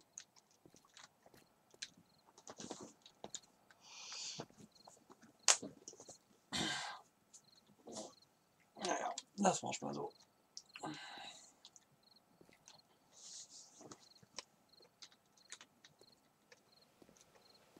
Auf jeden Fall ein hübscher kleiner Keller hier oben. Ich fand den Keller auf dem letzten Server, den ihr gemacht habt, übrigens auch recht hübsch. Wo man so richtig nach unten, weit nach unten krabbeln musste.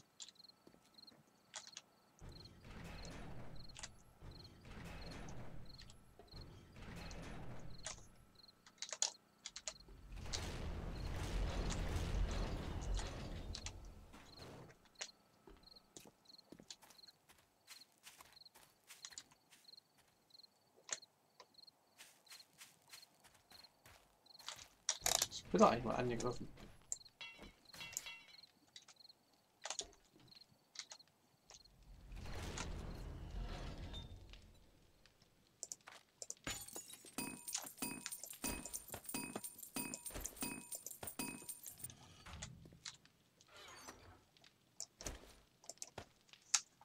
Oh, 41, da werde ich 1000 von brauchen wahrscheinlich. Stahl.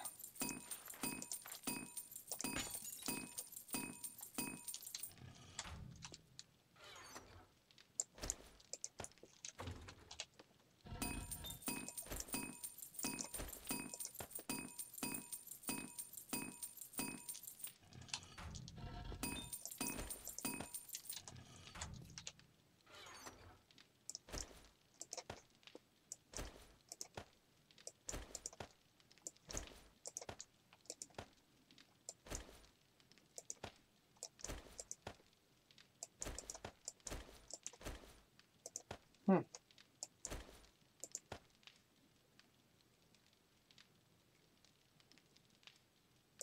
Stahlgerüst Innenecke. Warum habe ich denn sowas gebaut? Hm. So. Kann ich nicht viel verlieren in der Blutnacht. Jetzt esse ich mich nochmal richtig voll. Trink mich nochmal richtig voll.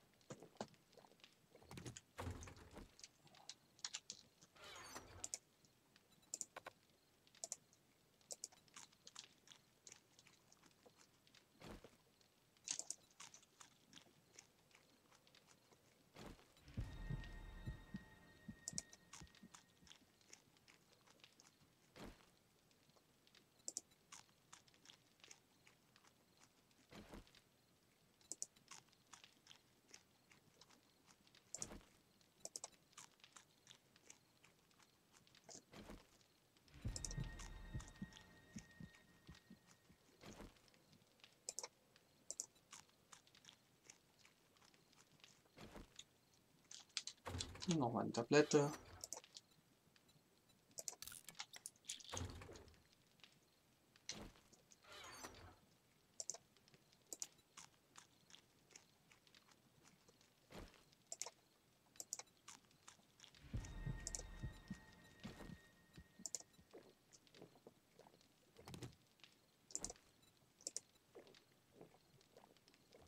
So. So, alles voll.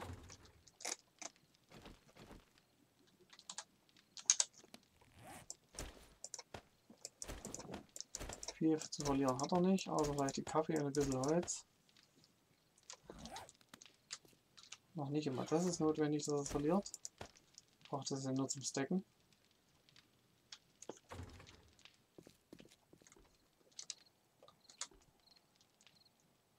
Ich werde wohl die Schmiede ausmachen.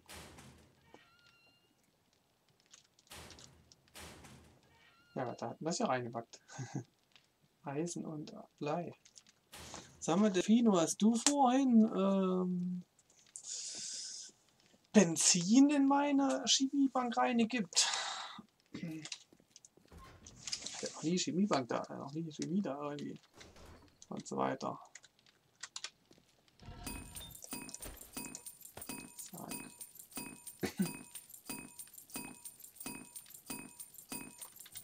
Zement habe ich mittlerweile schon. 2, 3, 4, na, wenn das 5 sind. Wenn es 6000 sind, dann nochmal 2 solche Steine und 6000 Sand. Ja, das wird nochmal ganz ordentlich.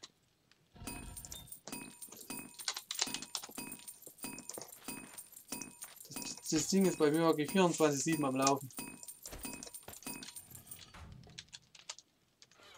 So, jetzt blitzt es schon.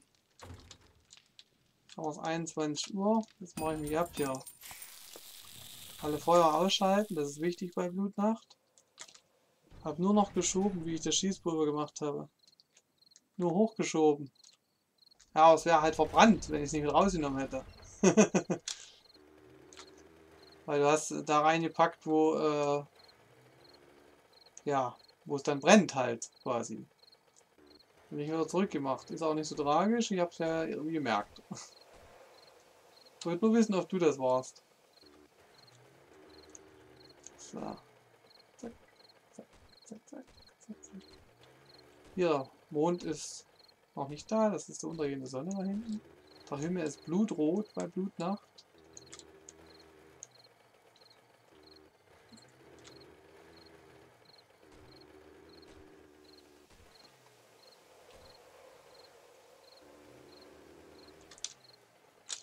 Das kann brennen, wenn es oben ist. Okay, das wusste ich nicht. Ja, du hast es da reingepackt, wo man Holz reinpackt. Das war rechts neben dem Holz.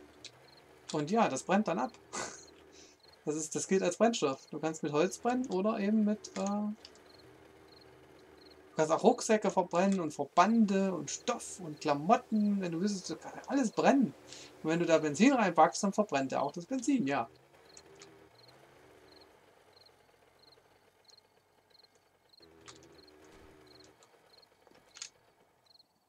So.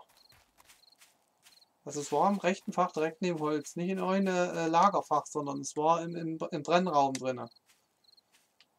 Okay, was ist da mit Kinder vegan zu ernähren? Kindesmisshandlung oder nicht? Pauli! Vergiss es. Dieses Thema wird nicht mit dir besprochen. So. Jetzt gehen wir an die tiefste Stelle. Und das ist ganz witzig. Da haben sich das letzte Mal schon die Zombies versammelt.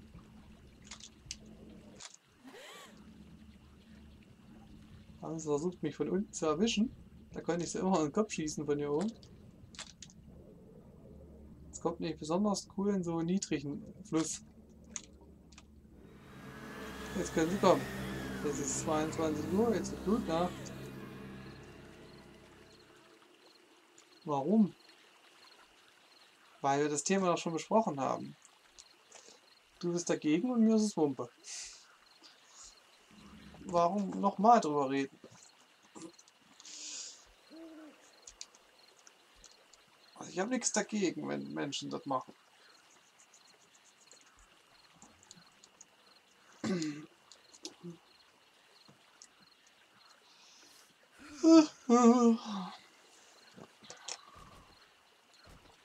Wo ist denn der Mond?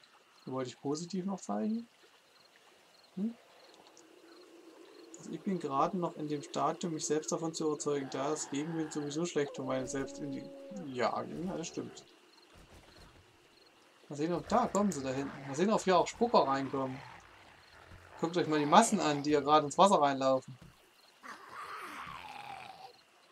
Übel! Das sind ja Millionen! Unter Wasser sieht das besonders cool aus. Seht ihr das?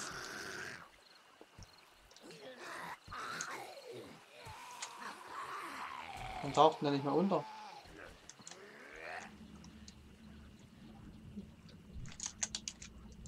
Hoch mit mir. Er hat mich erwischt. Jemand da, wo es ein bisschen tiefer ist. Ich stehe nämlich auf den drauf, deswegen konnte ich nicht nach unten tauchen. Übel.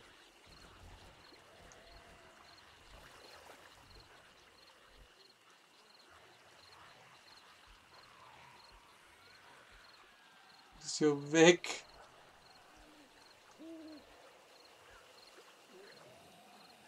Ich würde Kinder nie vegan ernähren, auch keine Religion aufzwingen. Das sollen sie selbst entscheiden, wenn sie alt genug sind. Ja eben. Moment. Wo muss ich denn jetzt? Warum kann ich nicht mehr untertauchen? Seht ihr, der hüpft irgendwie auf der Wasseroberfläche. Da sind sie, seht ihr das? Da. Zu Tausenden verfolgen sie mich unter Wasser. Zu Tausenden. Ach, ihr könnt auch schöner rennen. Seht ihr sie? Der Hund ist auch da, der gräbt sich da gerade rein. 5 Baseballspieler. Da hinten, oh, in Massen kommen sie.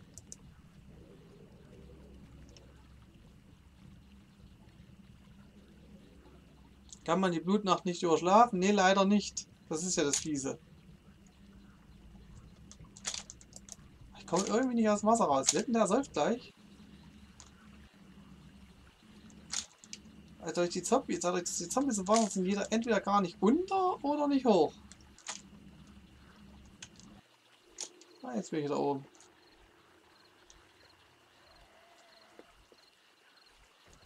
Nee, aber man kann sich im tiefen Wasser wunderbar verstecken, weil die nicht schwimmen können.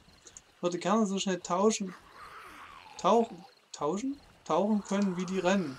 Ja, ich auch.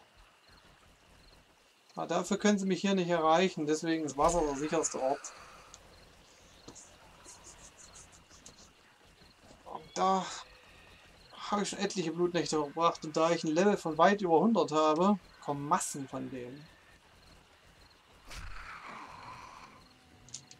Also ob man einer Katze oder einem Hund Gemüse geben wird, und es gibt sogar Menschen, die ihre Katzen vegan ernähren. Natürlich. Da ist der Blutmond, siehst du? Roter Blutmond.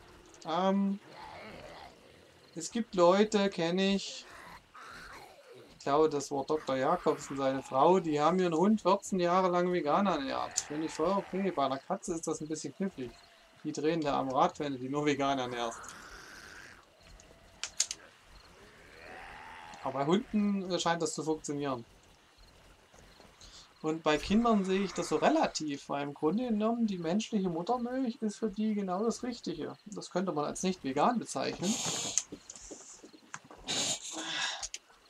Aber wenn sie Zähne haben und das noch nicht ganz so selber entscheiden können, würde ich die so lange noch vegan ernähren. Ja eben, nicht natürlich, das ist krank und die Tiere sterben. Ja, naja, bei Katzen kann das sein, aber bei Hunden? Der ist immerhin 14 Jahre alt geworden. Was, du glaubst das nicht? Kann ich ja auch nicht beweisen. Ich gebe ja nur die Informationen weiter, die dieses Pärchen mir gegeben hat.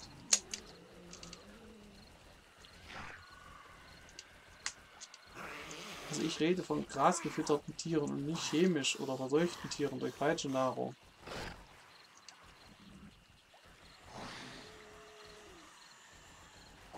Ich weiß nicht, was du meinst. Kontext jetzt.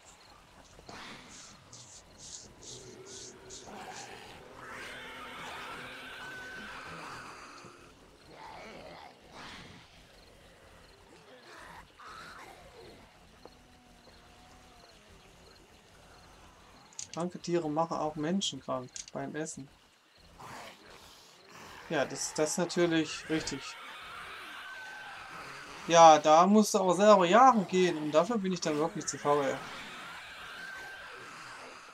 Keine chemisch verseuchten Tiere. Kühe essen keine Körner. Natürlich nicht, die essen ja Gras. Guckt euch mal diese Zombies an, das sind 50 Millionen. Macht Spaß, auf die zu schießen.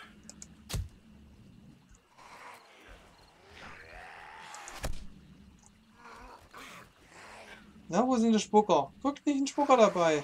Kein Polizist oder so. Dafür jede Menge Rente. Baseball-Typen.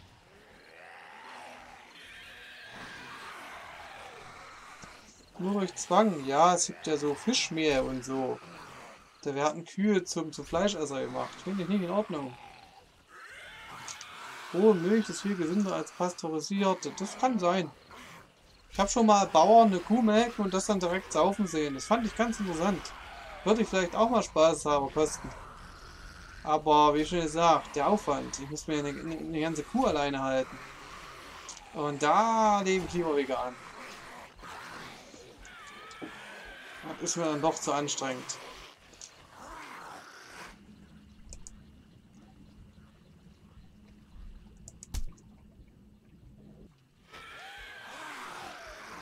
Bis wie viel Uhr geht die Nacht? Bis 2 Uhr. Von 22 bis 2 Uhr. Das sind 4 Stunden in-game.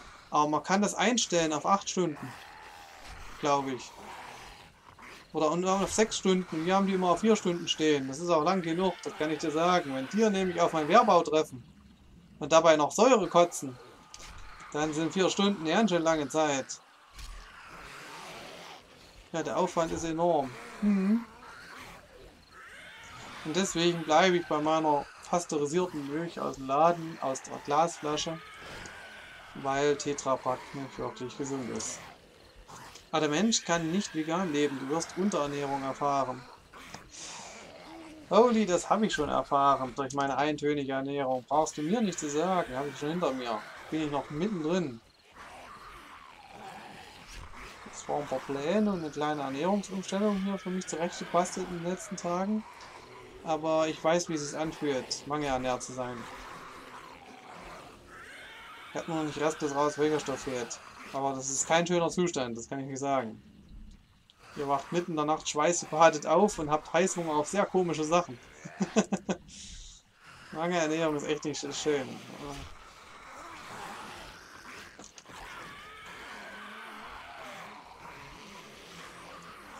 Was der Grund sein könnte, warum ich mich wieder vegetarisch ernähre. Weil der Aufwand, sich vollwertig vegan zu ernähren, sehr schwer ist. Aber ich halte es dennoch für möglich. Wenn ich der Christian Pörzel auf dem Kanal Raw Spirit sehe, der bamscht da so 30 verschiedene Zutaten in seinen Morgensmoothie, damit er alle Stoffe zusammenkriegt. Und der Aufwand, der geht gar nicht, weil ich esse zum Frühstück am liebsten nichts.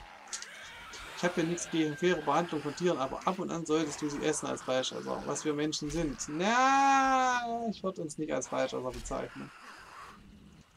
Ich würde uns eher die Fähigkeit zuschreiben, alles zu essen. Aber Säbelzahnfangzähne haben wir ja nun wirklich nicht. Faire Behandlung von Tieren ist mir genauso wichtig wie jeden Veganer. Ja.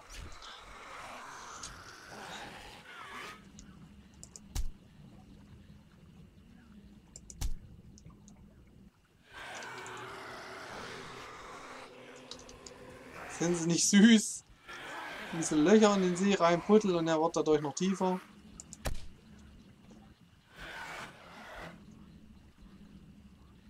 Das ist echt geil. Das macht eine Laune. Zack. Der nächste. Stirb. Zack.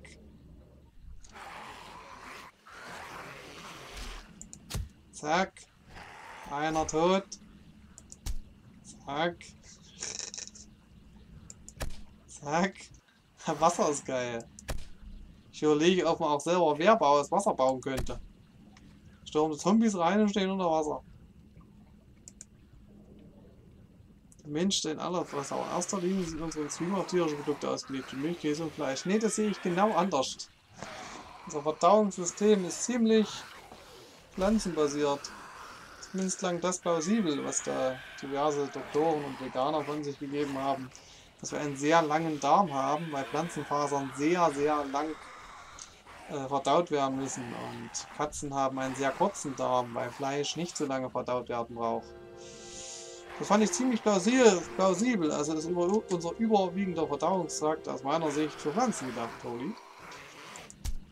Und wir haben auch die Fähigkeit, alles zu verdauen. Das ist mir natürlich auch klar. Ob es das Gesündeste ist.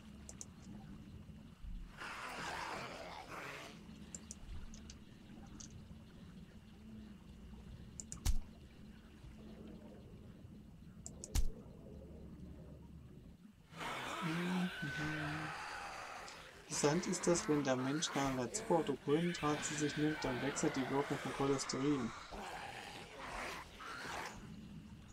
Keine Ahnung, was du da meinst.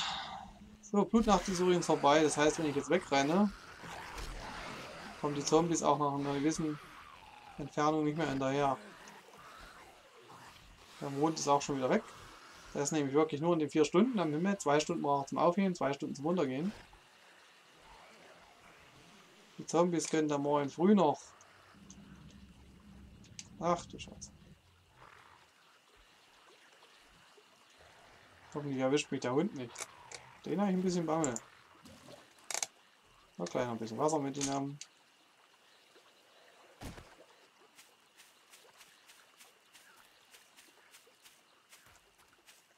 Ich meine, wenn ich hier unten bin, könnte ich doch glatt noch ein paar Autos abbauen, ne?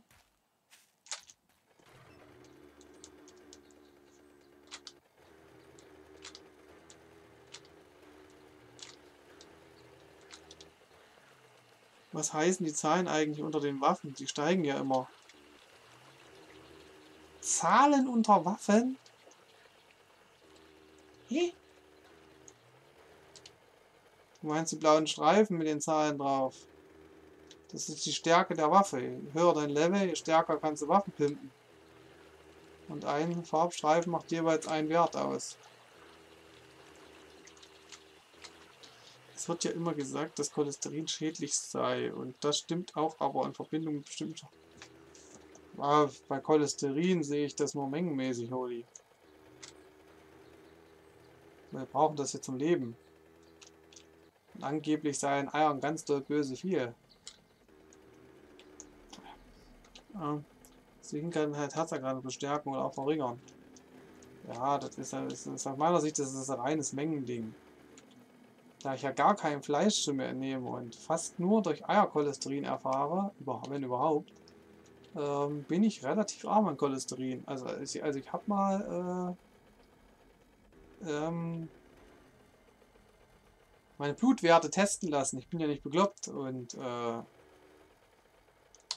bis auf ein paar Vitamine war ich der gesündeste Mensch auf dem Planeten. Was Cholesterinwerte angeht, Eisenwerte, war bei mir alles tipptopp.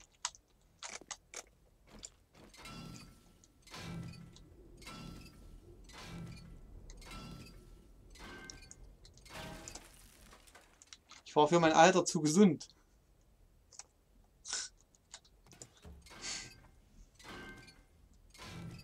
Zu dem Zeitpunkt habe ich schon über 1 Jahr vegan gelebt. Oder fast 1,5. Ja, top, laut wem? Na, laut diesem Bluttest. Den ich habe machen lassen von einem Labor.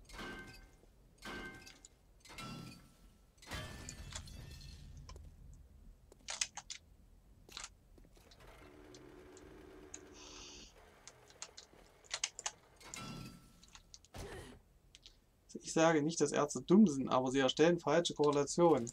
Ja, weil ich Ärzte für Vollidioten halte, bin ich zur Heilpraktiker gegangen. Aber letztendlich wurde der Wert, was gesund ist und was nicht, von dem Labor selber festgelegt. Und nicht von dem oder derjenigen, der das Blut abnimmt. Auch generell gehe ich schon lange nicht mehr zu Ärzten. Ich bin ja nicht verrückt.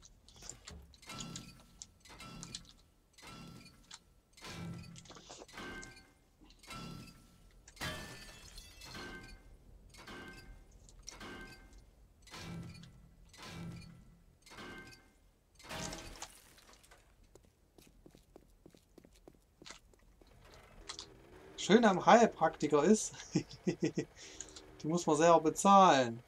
Das bringt einigen Service. Die kommen sogar nach Hause, um dir das Blut abzunehmen. Das fand ich faszinierend. Muss ich mal wieder anrufen. Will mal wieder einen Test machen lassen. Im Moment geht es mir ganz schön mies. Könnte wieder mal im Jod liegen. Studien sind halt nicht einfach, weil sobald es ernst wird, will keiner in der Testgruppe sein und ein Placebo schlucken. Ja. Es gibt halt so grobe Richtwerte. Die halte ich zwar manchmal zum Beispiel für etwas niedrig angesetzt. kannst du meistens das Dreifache an Stoffen in dir haben und es ist noch nicht ungesund. Und deswegen sehe ich das, was die als normal bewerten, sehe ich als Minimum halt an für mich. Da packe ich gerne noch eine Schippe ein paar Vitamine mit drauf oben. Schadet nicht. Aber wenn es zu wenig ist, oh Gott, war mein Vitamin D-Spiegel niedrig. Jetzt sollte jeder mal testen lassen, kann ich nur empfehlen. Lasst euch mal auf Vitamin D. Das war unglaublich. Da muss man, glaube ich, 175 Nanomol pro irgendwas haben. 75 ist das Minimum. 175 ist ein gesundes Mittel. Ich hatte 30 oder so. Oh. Habe ich auch Vitamin D geschluckt, das kann man sich vorstellen. Kiloweise. Aber ich meinte, du witterst Fleisch, oder? Doch. Wie kann man es aufgeben?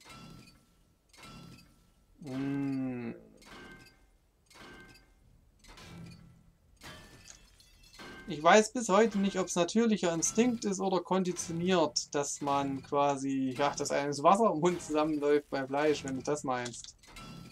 Aber wenn man eine gewisse Vorstellungskraft hat und das ein paar Monate und Jahre nicht gegessen hat, dann stinkt Fleisch tatsächlich eklig. Also das letzte Fleisch, was ich gerochen habe, das roch nach Verwesung. Das fand ich dann überhaupt nicht mehr so lecker. Das roch dann nur im ersten Moment lecker und im zweiten dann nicht mehr so wirklich. Natürlich Instinkt. Ja, das musst du mir erstmal beweisen. Weil ich frage mich immer, hätte ich es von Geburt an nicht bekommen, würde ich dann genauso auf Fleisch anspringen wie jetzt? Ich weiß es nicht. Ich habe noch in Erinnerung, Döner war ach so lecker und so und Schnitzel hier und da.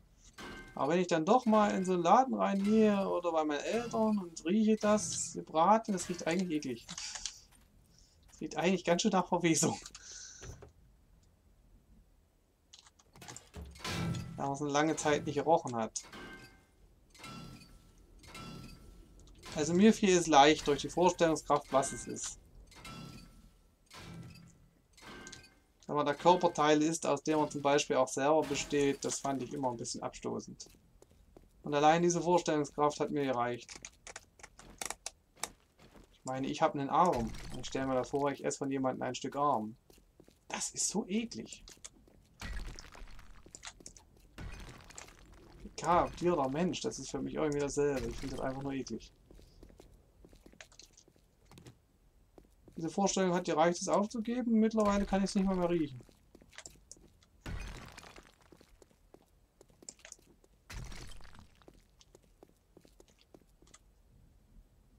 Ich würde nie indoktriniert und ich roch es immer um 3 Ecken. Ja, riechen kann ich es ja auch. Es ist nur fraglich, ob man das als lecker empfindet, wenn man es nicht als, wenn man nie einer gesagt hätte, das soll Nahrung sein. Wie würde man darauf reagieren? Ich weiß es einfach nicht. Dazu müsste man einen Menschen fragen, der das nie gegessen hat.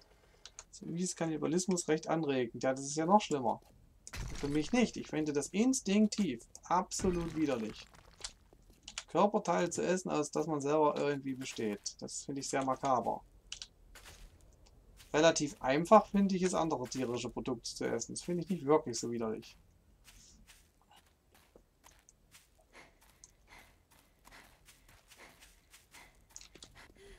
Es gibt ja diese Türstützer. Aber du bist ein Health Vegan, oder? Also es geht dir jetzt nicht um die Ethik. Es hat sich im Laufe der Zeit gewandelt.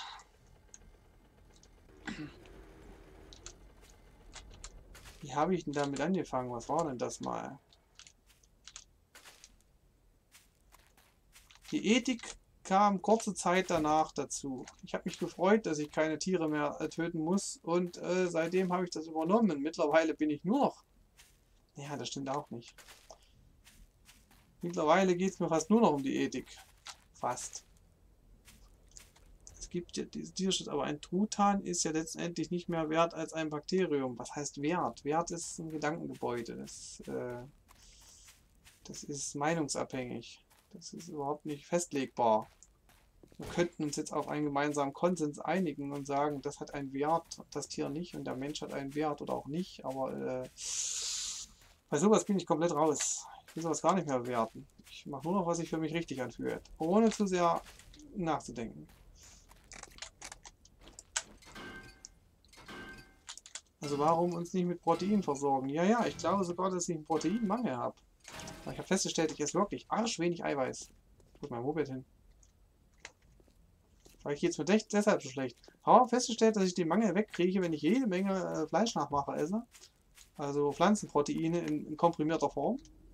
Und 50.000 Eier. Dann geht es mir richtig chillig. Milch- und Fleischersatz. Das ist proteinmäßig sehr, sehr, sehr, sehr nicht schlecht. Wenn man es mal 2, 3 Wochen wieder nicht mehr gegessen hat, oh, ja, jetzt mir mies.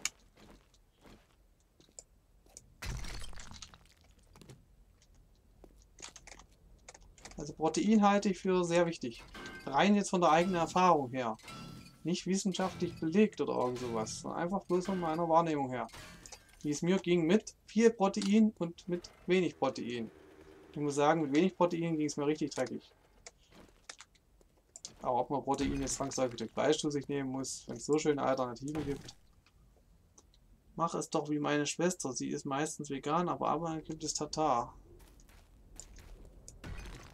Nee, ich mach's ja im Moment ganz anders für mich. Ich habe ja meinen Weg relativ gesehen schon fast gefunden. Ich bleibe einfach vegetarisch, Punkt. Und so esse ich Eier, Milch in Massen, lass aber das Fleisch dafür zu 100% weg. Und das passt für mich ganz gut.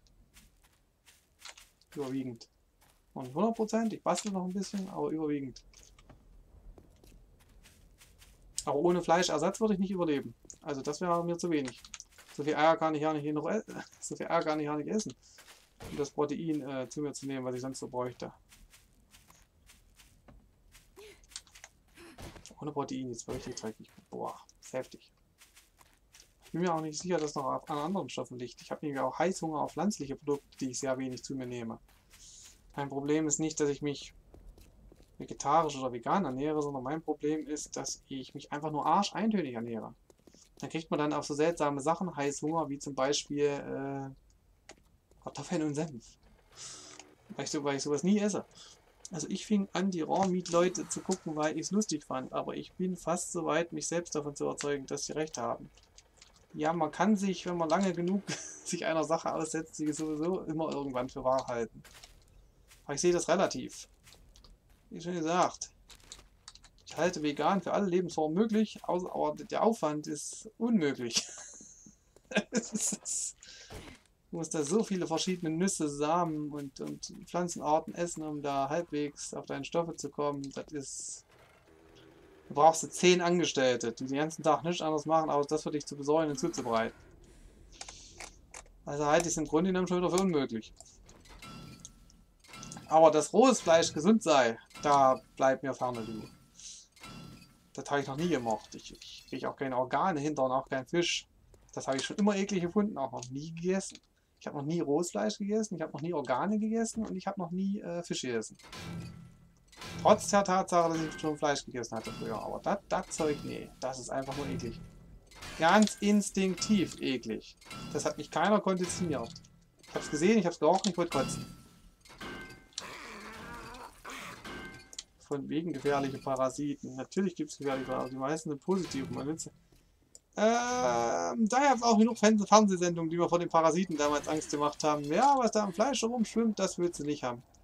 Aber das ist mir nicht so wichtig, weil ich habe auch Angst vor Parasiten, wenn ich Wildkräuter esse. Das ist generell so, wenn man etwas Rohes isst, was in der Natur so ist, da kannst du immer durch Fleisch oder durch Pflanzen Parasiten kriegen. Das ist nicht das Thema für mich. Ich esse es einfach nicht roh, weil ich es eklig finde. Da wären wir wieder bei der Sache. Ich habe jedes Mal das Gefühl, ich esse Teile von mir selbst. Das ist ja einfach nur eklig.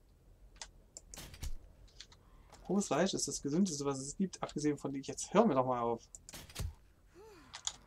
Abgesehen von Leber. Leber ist das Beste, was man sollte. Immer die Leber als erstes essen, weil der Geschmack direkt... In Leber lagern sich alle Giftstoffe. Das ist genau das, was man nicht essen sollte. Ach nein.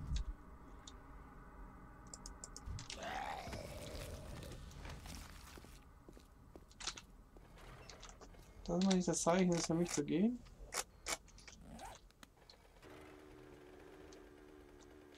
Ah, ein Autochen nehmen wir noch mit. Und dann drehe ich wirklich um. Ah.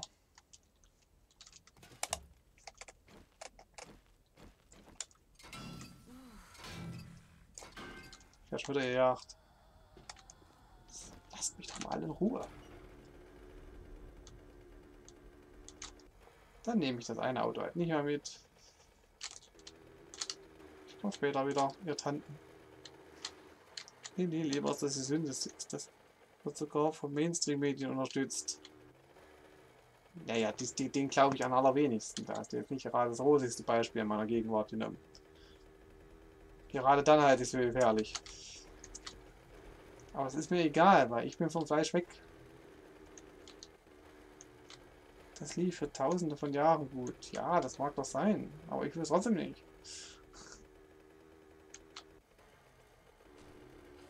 Das andere Essen ist mir überwiegend egal. Du kannst doch rohes Fleisch essen, mach doch.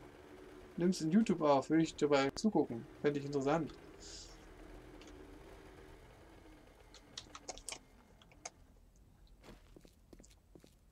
Ich mach mir ja nur Sorgen um dich. Du, dir, um mich. Das brauchst du nicht. Gottes Willen.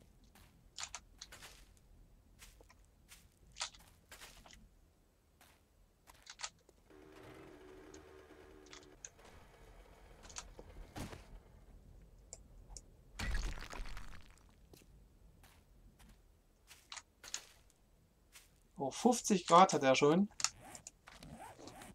Boah, das ist ja irre. Der stirbt. Dass der Junge auch genügend Nährstoffe bekommt. Ja, das kann man sowieso alles immer nur mutmaßen. Ich muss eh wieder einen Bluttest machen. Den sollte man einmal alle 1, 2 Jahre machen. Wenn man sich so eintönig ernährt wie ich. Nur ich habe mich halt ein bisschen komisch auseinandergesetzt mit meiner Heilpraktiker. 50 Grad hat der. Ich muss ja weg. Das ist ja irre. Wovon hat er 50 Grad?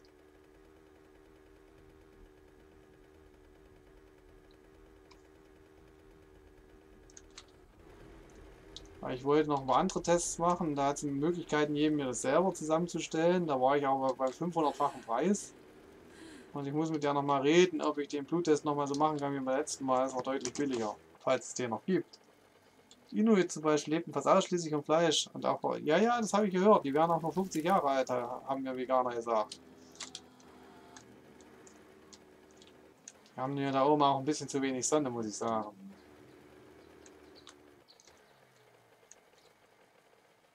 Rottes Fleisch ist das beste Antibiotikum. Hui, Deibe. Holy, ich mag das Thema nicht. Wenn ich noch Fleisch essen würde, würde ich das nicht essen.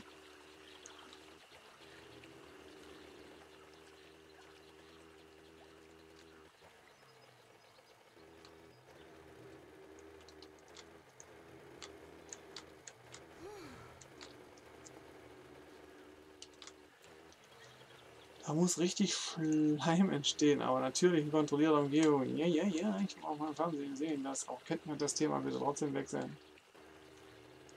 Irgendwo in Alaska haben sie Robben verbuddelt und da mehrere Monate verwesen lassen und die dann gegessen. Einfach nur krank, aus meiner Sicht.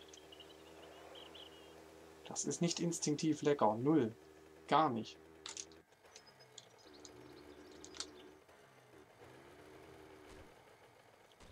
Völlig ohne unbehandeltes, bis zum geht nicht mehr, nicht mal gewürztes, frisch gebratenes. Das fand ich immer als sehr lecker. Also wie das schon eine Weile Licht hängt oder auch zu spät, das geht gar nicht. Ganz frisches Fleisch, sofort braten. Das finde ich ganz okay. Von Instinkt her.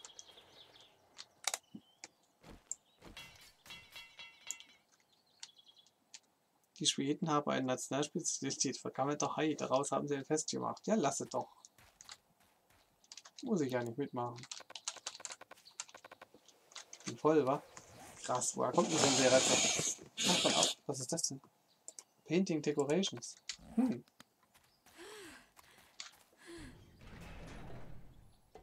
Seltenst, dass man mal ein Painting-Buch findet.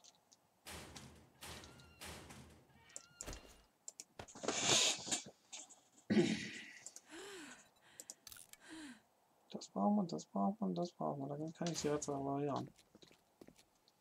Das trinkt doch mal ein kühlendes Getränk, Mann. Der krepiert hier.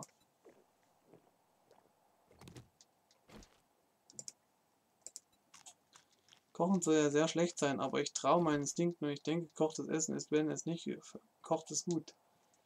Ich halte Kochen auch für schlimmer als alles andere, weil man da etliche Mikronährstoffe zerballert. Bis halt ein paar Nahrungsmittel, wo sich es fast nicht vermeiden lässt, wie Reis oder so. Oder Kartoffeln, die giftig sind, wenn man sie nicht kocht. Da finde ich das ganz okay. Bei allen anderen, bei Gemüse, da sollte man es lassen. Deswegen habe ich ja, da müsst ihr euch mal mein Nudelsuppenrezept auf meinem Hauptkanal angucken. Da mache ich ja das Gemüse erst nachträglich rein, wenn die Nudeln schon gekocht sind. Eine Zwiebel koche ich aus wegen den Geschmack und die Möhren schnipple ich danach rein, die bleiben dann roh. Weil es gut riecht und schmeckt. Ja, aber du redest von Pflanzen, die der Mensch sowieso nicht umwandeln kann. Was? Was redest du jetzt wieder für einen Scheiß? Jetzt kann ich dir komplett nicht mehr folgen. Ich heb's auf. Seit wann kann der Mensch kein Gemüse verwerten? Jetzt reicht's aber.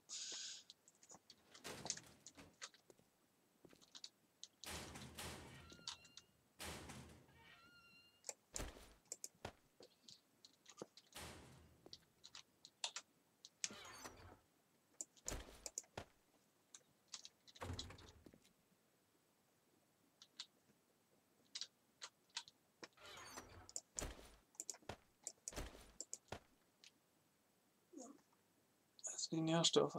Ich weiß vergisst. Oder meinst du jetzt mit den Kartoffeln? Ach, die Dinger kann man auch verkaufen. 50 Lampen reichen als Speicherung.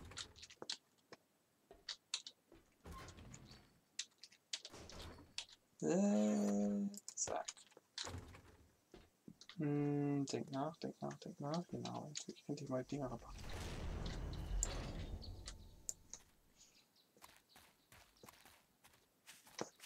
Das ist mir zu riskant. Das Zeug in der Tasche ist mir wirklich. Macht doch mal Dinge, die er nicht soll.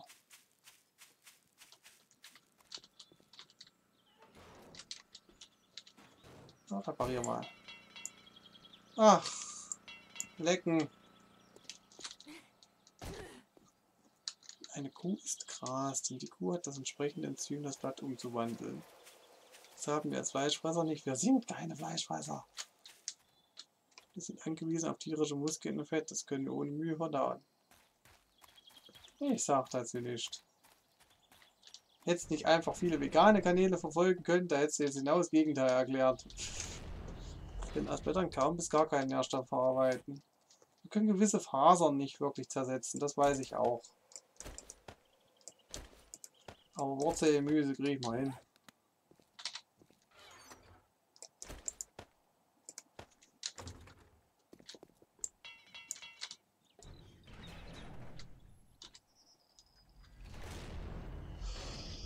Ich verfolge beide. Dann verfolgst du falschen. Ich bin genau gegenteiliger Meinung. Aber das ist auch nicht etwas, wo ich mich jetzt eigentlich unterhalten möchte, weil es strengt an. So. So, jetzt sind Selbstschussanlagen auch wieder. Ich würde mich eigentlich meine Energie in das Spiel stecken wollen. Ja. So. Okay. Das wäre repariert. Ach, jetzt kann ich die Dinger schon mal betonieren und dann brauche ich als nächstes Farbe. Lebenswichtig.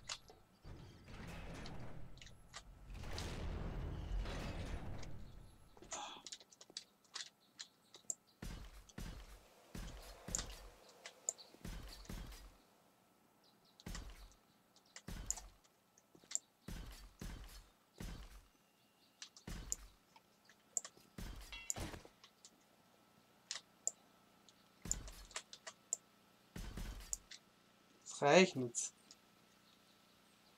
Mechanismus unmoralisch wieder der Natur, sorry. Ja, sehe ich komplett anders. Und deswegen ist das Thema an der Stelle beendet. Meine Fresse.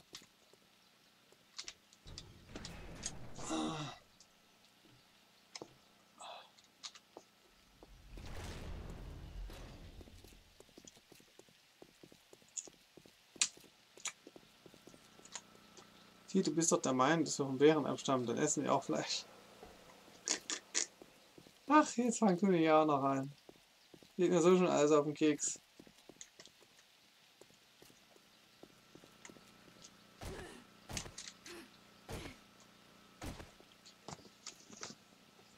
Ah.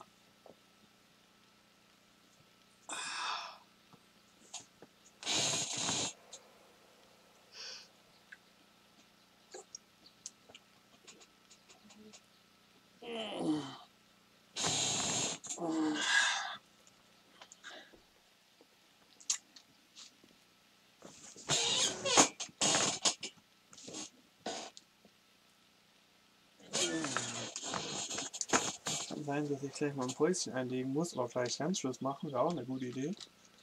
Nicht nur, ich sehe mich als Allesfresser. Ich sehe uns als Allesverwerter mit einer Tendenz zu pflanzen. Einfach nur wegen diesem langen Verdauungstrakt. Wie Affen, die den ganzen Tag Früchte essen und ab und an mal ein paar Ameisen. Deswegen halte ich vegan für sehr gesund, aber man muss es nicht so dogmatisch sehen.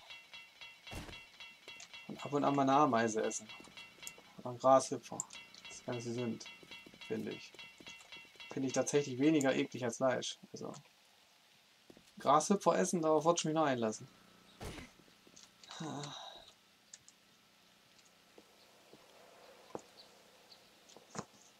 Oh, ich bin da wie meine Affen. Affenmitmenschen, Affenvorfahren. Den Stock in den Ameisenhügel packen und die Ameisen abkauen. Naja, wir sind uns ja einig, dass wir natürliche Nahrung wollen und ja, das meiste Fleisch ist aufgrund der Ernährung der Tiere nicht essbar. Oh, aber gesunde Tiere sind es. Essbar sind sie natürlich, aber ich möchte es nicht. Ja.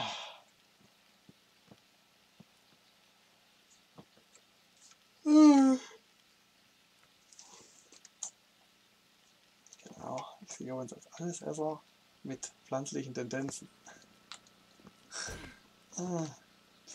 So. Farbe. Selbstschussanlagen sind repariert, jetzt kommt Farbe. Farbe ist überlebenswichtig, ohne Farbe geht gar nichts in dem Game.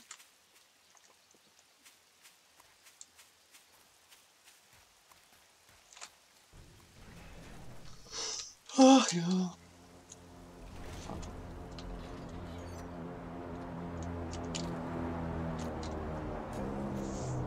Du kannst ja schon mal hier auch Dings kann man verbrennen, Verbände. Du kannst schon mal die Dosen machen.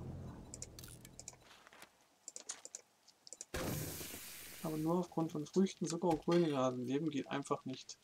Vielleicht für 10 Jahre. Ja, Affen werden aber älter, holy.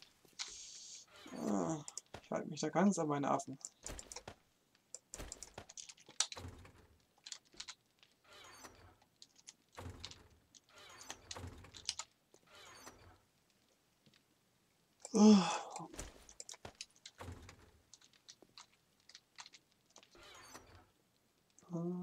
Das kommt da rein. Wehrturmbau, auch nicht schlecht. Zack, zack, zack.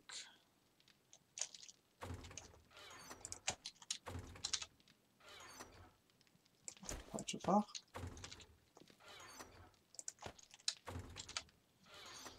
Oh.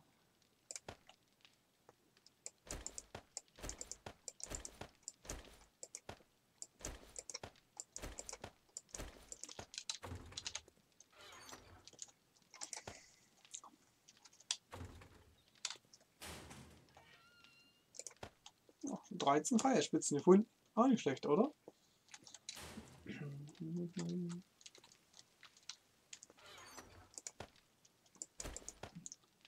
Warum möchtest du denn keine Tiere essen? Gegen Massentierhaltung bin ich auch, das verstehe ich. Aber warum verzichtest du ganz auf deine primäre Essensquelle?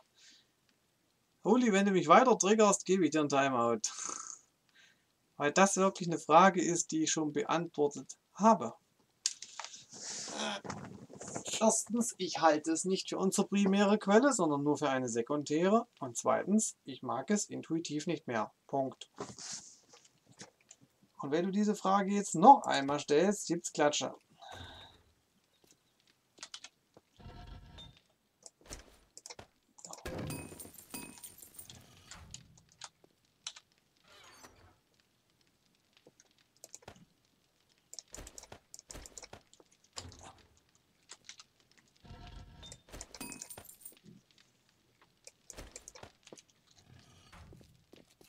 das ist ja solche Fragen, solche Frage dieser Arten gestellt, wo bereits schon die Kernaussage eine Festlegung ist. Das kenne ich noch vom Trollen von Marcel. Stell eine Frage, warum du etwas nicht tust, was du für die absolute Wahrheit hältst, obwohl ich komplett anderer Meinung bin. Ach ja, so ist jetzt. Da, Moped. Da Kiste. Oh, ich habe schon als Kind Fleisch nicht gerochen, sondern gewittert. Das fällt mir schwer zu glauben, dass du Fleisch ekelhaft findest. Ja, aber so ist es. Es fällt mir schwer zu glauben, dass es überhaupt Menschen gibt, die Fisch freiwillig in den Mund stecken. Weil ich das seit meiner frühesten Kindheit als absolut widerlich empfinde. Aber so ist das halt. So sind die Menschen halt unterschiedlich. Du kannst dich niemals in die Wahrnehmung eines anderen hineinversetzen. Du kannst nur akzeptieren, dass es Leute mit anderer Wahrnehmung gibt. Und die da nicht bekämpfen. Das sorgt nämlich für sehr schlimme Dinge. So.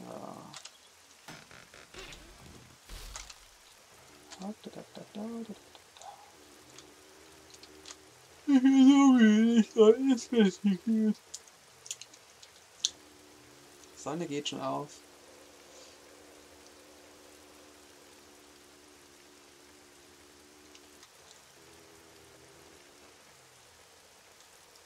Das musste jetzt passieren, ne?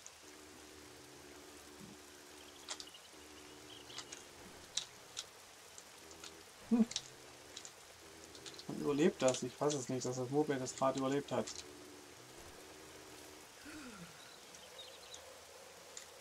Okay, DNS könnte ein Faktor sein, aber du siehst so nach Eiszeit-Nachkommen aus, dass das einfach nicht zusammenpasst und die lebten hauptsächlich von Tieren. Ich weiß nicht, von wo ich abstamme. Ich bin halt ich. Das Einzige, was ich jemals instinktiv viertelwegs reingekriegt habe, war Muskelfleisch. Alles andere war schon immer eklig. Jetzt habe ich mir noch das Muskelfleisch abgewöhnt und das passt dann komplett für mich. So.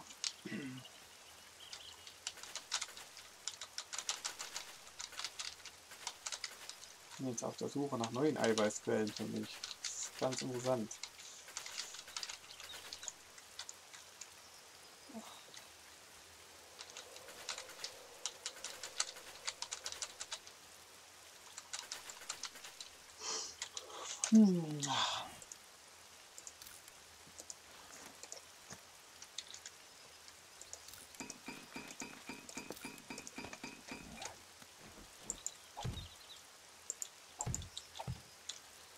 Ich freue mich schon auf mein nächstes veganes Schnitzel. Von Mühlen. Von Rügenwald. Echtes Nicht-Fleisch.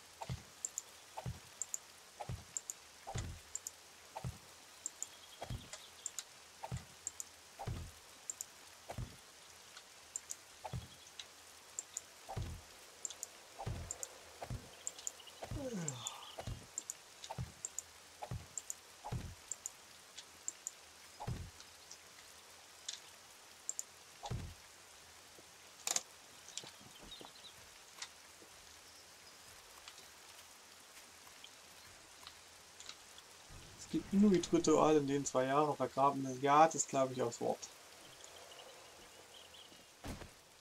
Aber was an? Ich will sowas Ekliges nicht mehr lesen. Hast du nicht verstanden?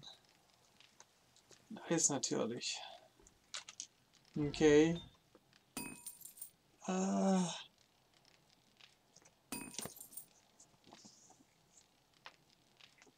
Delfino, bann ihn mal für mich. Ein Modband, ein Mod. Ja, die Bakterien sind natürlich Antibiotika. Das kann gut sein, interessiert mich auch nicht.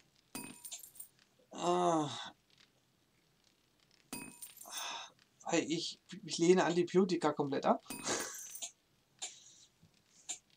Egal, ob aus Pilzen oder sonst was, Bakterien. Ich nehme einfach nie Antibiotika.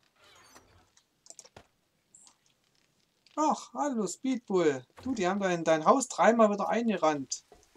Und ich habe deinen Bunker repariert. Guck dir das ruhig mal an. Hier ist viel los, wenn du nicht da bist, Speedbull. Was wollte ich denn jetzt? Scharfschützen. Braucht jemand Scharfschützengewehrbauplan? Braucht jemand Kettensägenbauplan?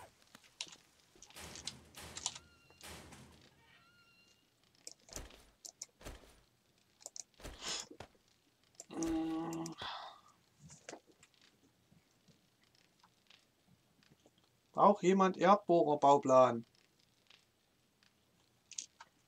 Braucht jemand einen Mopedrahmen und Mopedlenker? Alles in der Kiste, Leute. Könnt euch bedienen. Speedbull, für die, falls du es noch nicht weißt. Alles, was ich in diese Spinde packe, kann sich jeder nehmen. Du kannst doch nicht natürlich Bakterienhaushalt mit Pharmaindustrie vergleichen. Das stimmt allerdings. Das stimmt. Aber ich brauche es im Moment nicht gerade wirklich, weil ich bin gern gesund. Bisschen schwach, aber sonst.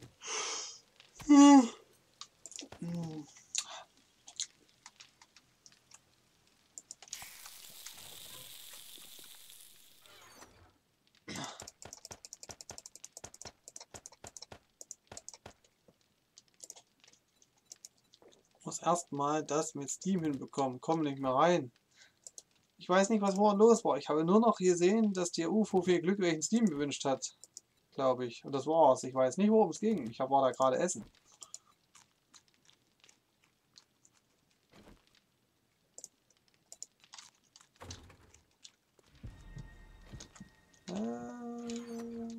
Zack. Hat sich euer YouTube-Layout verändert in den letzten Stunden? YouTube-Layout? Bei mir sind die Bildschirme jetzt versetzt. Sieht ein bisschen komisch aus. Das liegt auch da, das könnte auch ein Problem mit Magic Action sein, weil ich diese ganzen Vorschläge rechts komplett alle ausgeblendet habe. Und da sieht der Hauptbildschirm jetzt ein bisschen nach rechts versetzt aus, was ich schon ziemlich komisch empfinde. Hallo, R?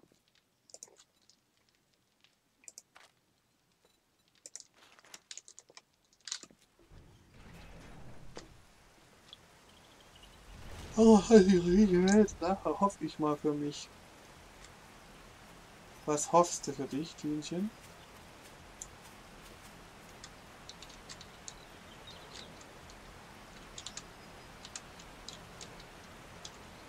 Ja, er hat dann weiter einen Buchstaben grün und das ist halt Blödsinn. Das finde ich total zum Kotzen. Ich werde wahrscheinlich die ganzen Buchstaben nochmal abmachen müssen. Das nervt.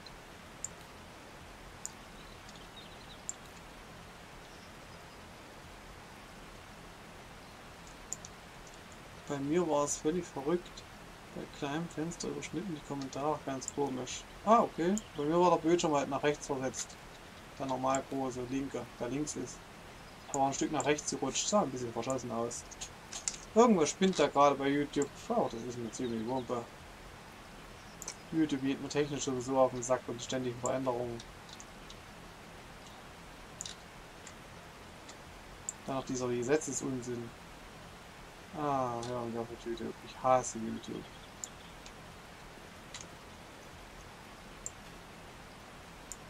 Ach, UFO, das wurde aber einmal Zeit. Guck mal, ich habe mir den ganzen Dorn eingerissen.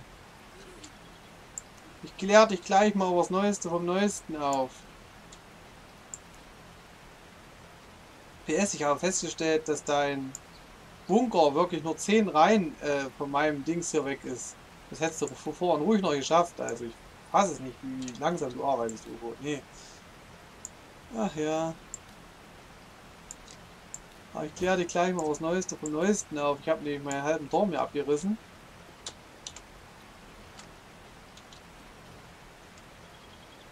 Weil das so schneller geht und ich jetzt ja wieder seit 20 Stunden und 20 Minuten ziehe für dich nochmal. Ich kenne alles noch und habe eine alte Handynummer drin. Und jetzt kann ich kein SMS zugeschickt bekommen. Das ist ja schrecklich. Okay. Ich habe den ganzen Turm abgerissen, weil wegen der Geometrie ist es leichter, alles abzureißen, als zu versuchen, aus dem Stein Beton zu machen. Ich mache jetzt alles doppelwandig. Der gesamte Turm wird doppelwandig. und beziehungsweise an der Seite sogar vierfachwandig. Und ich habe einen Keller gebaut, einen Gemeinschaftskeller UFO. Hier kann jeder die Chemiebank bedienen und die Dings bedienen und die Dings bedienen. Und dann braucht sich keiner mehr bei mir bedienen. Und diese Säulen stützen den Turm, damit er nicht mehr zusammenkrachen kann. Und die Kellerwände sind doppelt. Neben der Zombie-Falle. So. Und jetzt komm noch mal eine Runde on und schipp hier diese 10 Meter da. Das wirst du ja wohl hinkriegen. Also echt mal, ja. Ah, ups, da lang. Jedenfalls, der Bunker unterm Turm ist fertig. Mit Gemeinschaftsgeräte hier bedient euch.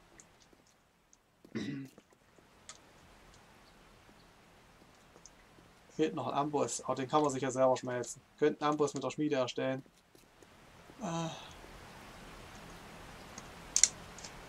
Ich bin müde. Da stimmt was nicht. Wieso 3 Stunden? Moment mal, wieso steht da...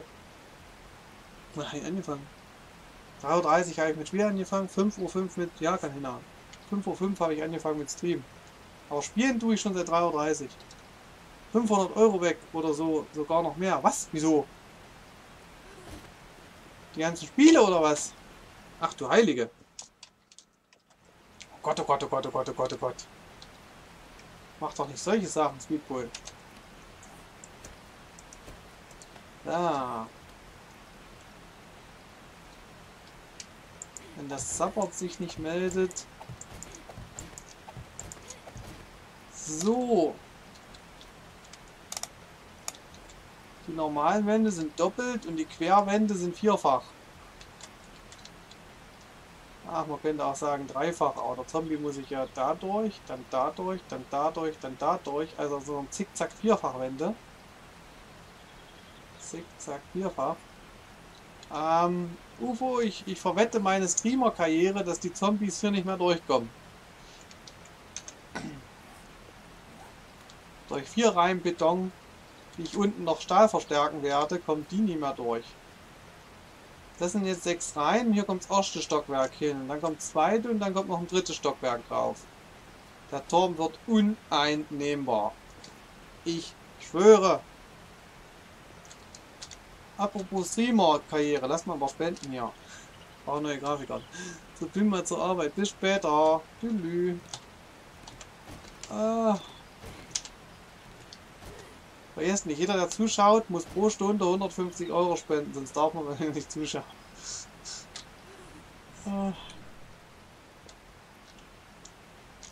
So, dann betonieren wir mal weiter.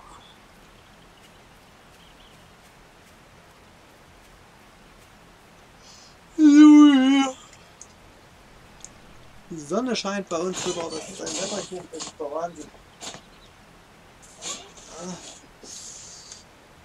Es wird wieder wärmer, ich sitze schon wieder nackt da.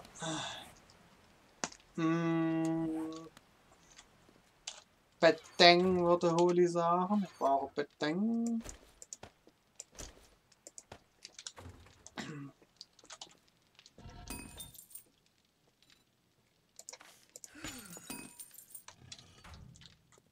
So.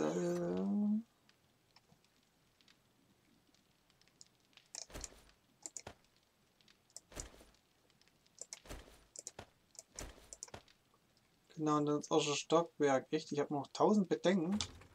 Aber wenn das nicht ein Zeichen ist, den Stream zu beenden. Ich habe jetzt sogar einen Elektrokasten hier hängen. Ach ja. Und ich brauche dringend noch einen 4. Schwind. Das Ding ist auch gut gefüllt. Bedient euch. Wer ein Moped braucht, kann sich ja fast ein komplettes bauen. Üfö. Genau. Wer Pfeile braucht. Und so weiter. In den Bunker stelle ich auch noch Gemeinschaftsspinde hin. Ich brauche nicht diese hässlichen Holzkisten nehmen. Ich stelle dann unten einfach Gemeinschaftskisten hin. Gemeinschaftsspinde. Brauchen diese Holzkisten nicht mehr so rum. Speedbull, die Info ist auch für dich, ne? Falls du noch da bist. Moment. So.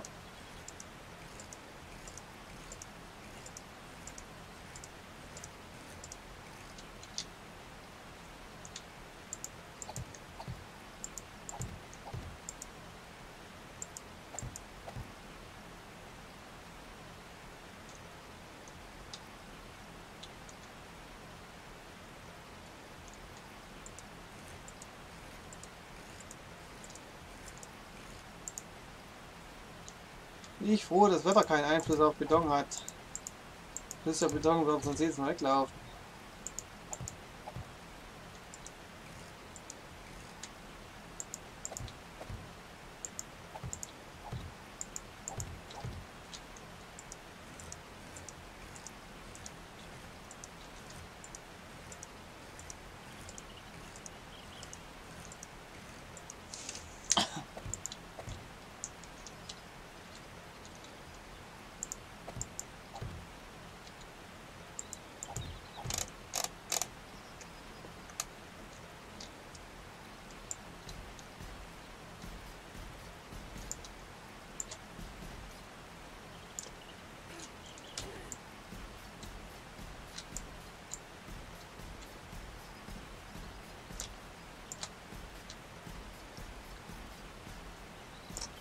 So.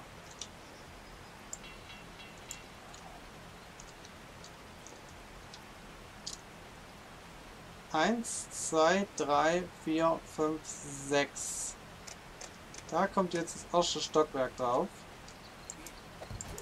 Ich orientiere mich da an der Höhe des Baumhauses.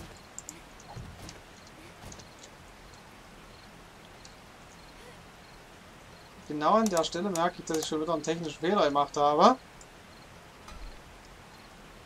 Diese Dinger hier hätte ich nicht schrägen dürfen, weil das wird ja eine Decke. Ach, bin ich bekloppt. Holy! Holy, er liebt dich. Pro Homo. UFO vergöttert dich. Hat ja gerade einen Heiratsantrag gemacht.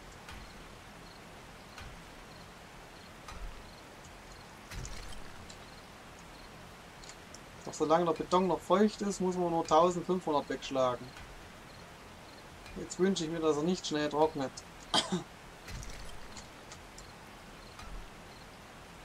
Und dann kommen starke Säulen und dann kommt das nächste Stockwerk und das nächste Stockwerk und so weiter.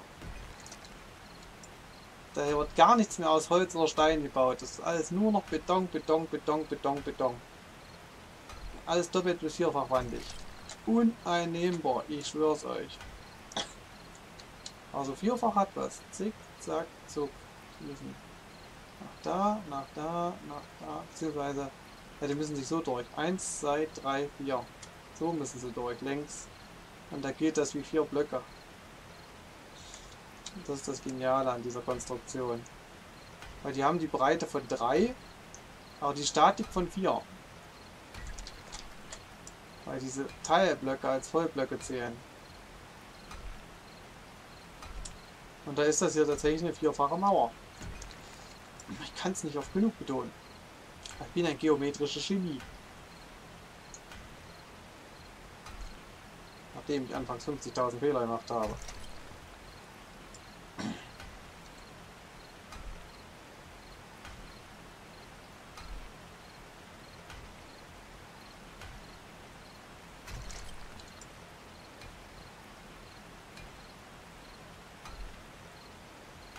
Transgender-Leute sind geisteskranke Homosexuelle und man sollte aufhören, 12-jährige Hormonwörter zu geben, nur weil sie sagen, sie wären im falschen Körper oder ihre Eltern ihnen das eingeredet haben. Ach, Holy, befass dich mit Dingen, auf die du Einfluss nehmen kannst. Jetzt wird der Turm richtig safe. Richtig! Der ist noch nicht mal fertig. Der ist jetzt zwar 4 Wände dick, aber der wird unten noch Stahl verstärkt. Die unteren 3 Reihen kriegen Stahlplatten. Dann müssen die sich durch 10.000 boxen, dann noch durch 2-mal Beton und dann noch durch 3 weitere Schichten Beton, bis die auch nur ansatzweise. Wie schon gesagt, ich verwette meine Streamer-Karriere, dass sie es diesmal nicht reinschaffen. Und auch die Brücke wird vor dem nächsten Test komplett umgestaltet. Damit sie es nicht mal in die Nähe schaffen. Ich bin noch nicht ganz sicher, wo ich...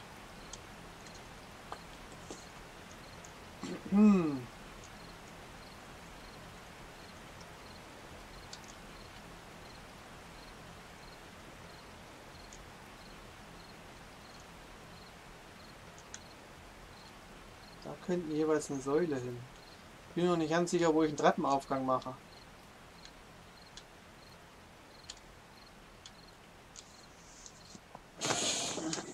Was lachst du, Ufo? Weil ich die Vierfachwände noch Stahl verstärke? Ich überlasse nichts mehr den Zufall. Da wird auch gar nichts mehr aus Holz oder Lehm oder sonst was. Das wird alles nur Beton, Beton, Beton, Beton, Beton, Beton und Stahl, Stahl, Stahl, Stahl, Stahl. Auch diese Eisendinger, die sie alle weggeballert haben, die mache ich alle aus Stahl. Ich werde 2 Tage am Stück nur Eisen sammeln, damit ich diese ganzen Dinger da, diese ganzen Spitzen, alle aus Stahl bauen kann. Die ruppen sie mir so schnell nicht mehr weg. Das garantiere ich dir. Das haben die nicht umsonst gemacht, die Schwäne, du. Ja, ich mache Treppenaufgang hier hin. Da ich auch nicht weiß, ob ich später mal eine Wand mache, mache ich hier noch einen Block mehr.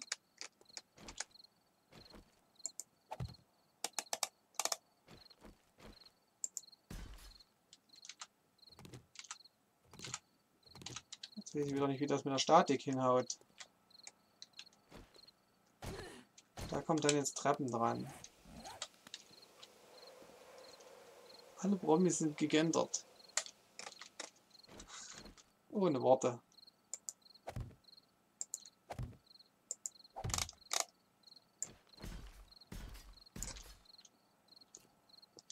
Ja, hier kommt der Treppenaufgang.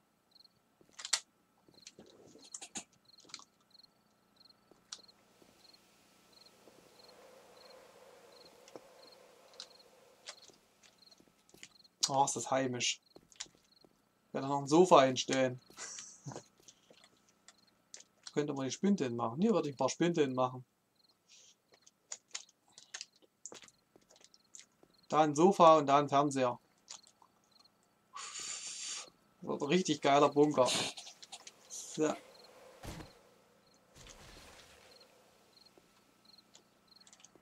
So, Treppe. Das Treppenstufen basteln.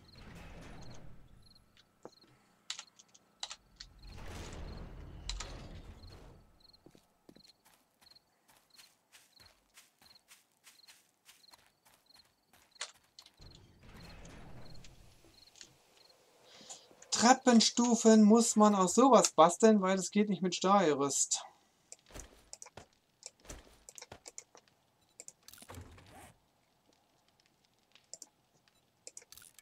Hey? Ach, sowas ja.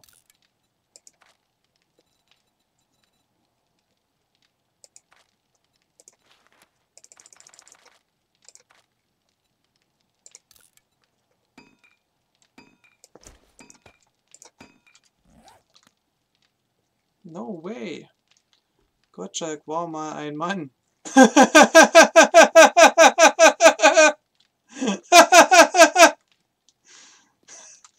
Ja, gut. Gottschalk. Ach ja.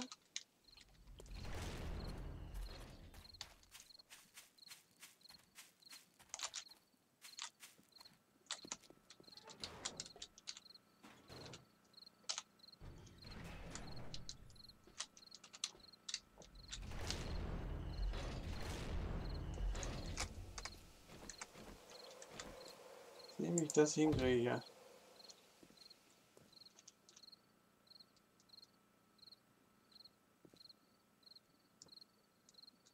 Ich wüsste, von wo aus ich hier unten ansetzen muss.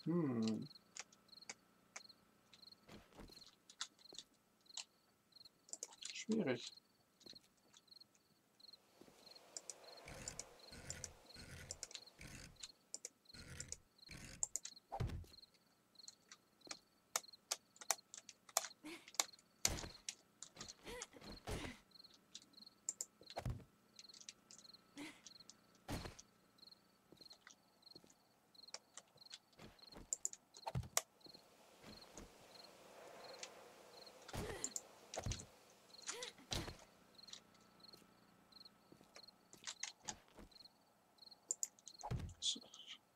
Schon mal Lammfilet gegessen? Icke? Das weiß ich heute nicht mehr.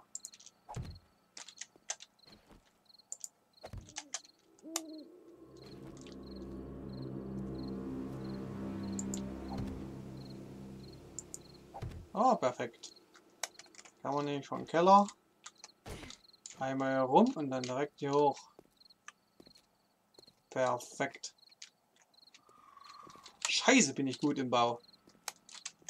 Verdammt, habe ich's drauf. Das Coole ist, dass die Statik das sogar mitmacht. Selbstverständlich wird das auch noch betoniert. Wir überlassen den Spiel den Zufall.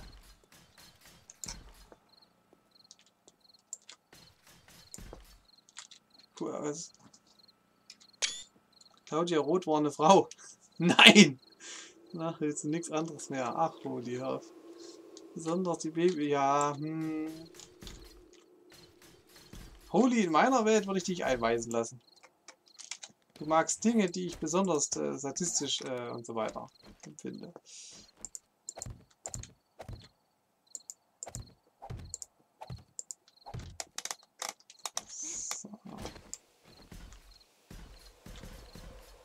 So. Mein Beton geht alle.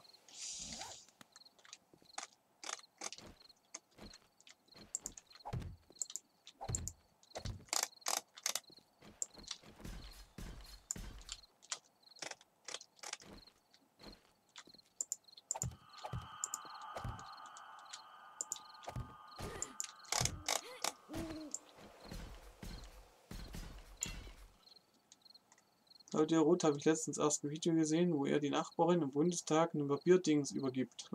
Ich gehe von Crystal Meth oder Kokain aus. Roffel. Okay.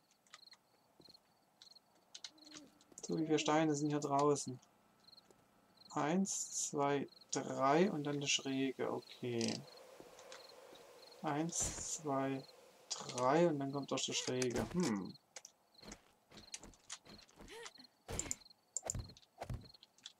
Das ist jetzt das dritte. Dann brauche ich einen Schrägstein. Aua!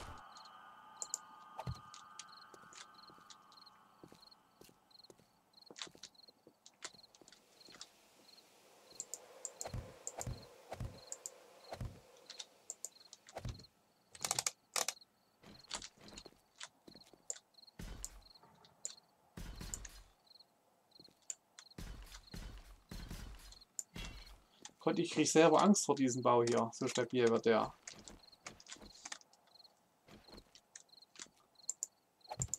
So, jetzt muss da eine Schräge ganz gekonnt hin.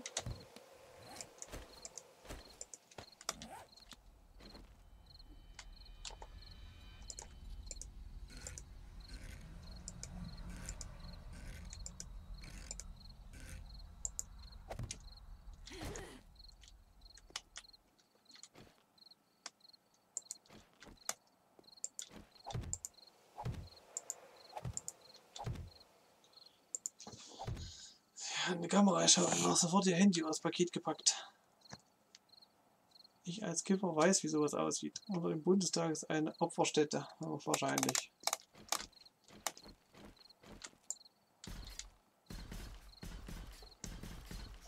So. Das sieht ja mega aus, ne? So stabil, dass man sich die Beine dran brechen kann. So eine Treppe will ich nicht stürzen. Aber doch nicht so einen Scheiß hier hinsetzen.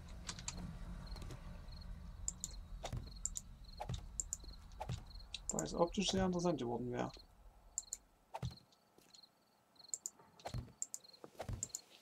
So, UFO, was sagst du zu dieser Stabilität? Können Spucker noch so viel Säure drauf spucken. Sie werden es nicht mehr kaputt kriegen.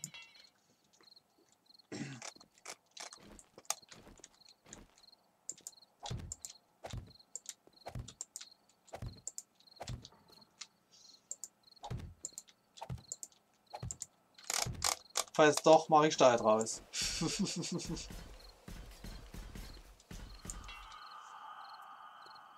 Claudia Roth ist eine kommunistische Fehlgeburt. Was interessieren euch eigentlich wildfremde Menschen? Komisch.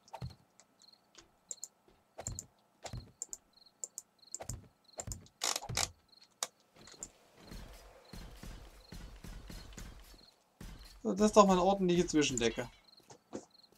Oliki wäre stolz auf mich, wenn er da wäre.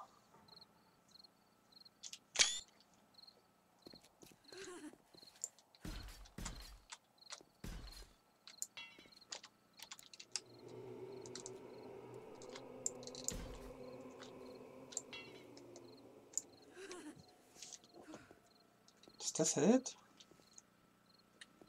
Naja. Statik und so halt. Wir müssen direkt noch ein paar Kerzen hin.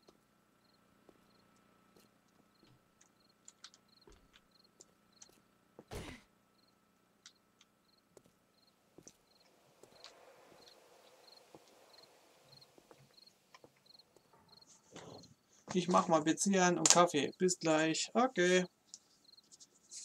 Ohne selbst davon betroffen zu sein. Die interessieren mich, weil sie mein Umfeld beeinflussen. Also meins beeinflussen sie nicht. So. Bin ich glücklich. Oh, zack, zack, zack, zack. Noch stabiler, noch stabiler, noch stabiler. Übel, was hier für Bunkerbauten möglich sind im Game. Übeler Shit ist das. Doch auch deins. Nein, das ist ein Glaubenssatz. Die beeinflussen mich nicht im geringsten. Null. Gar nicht.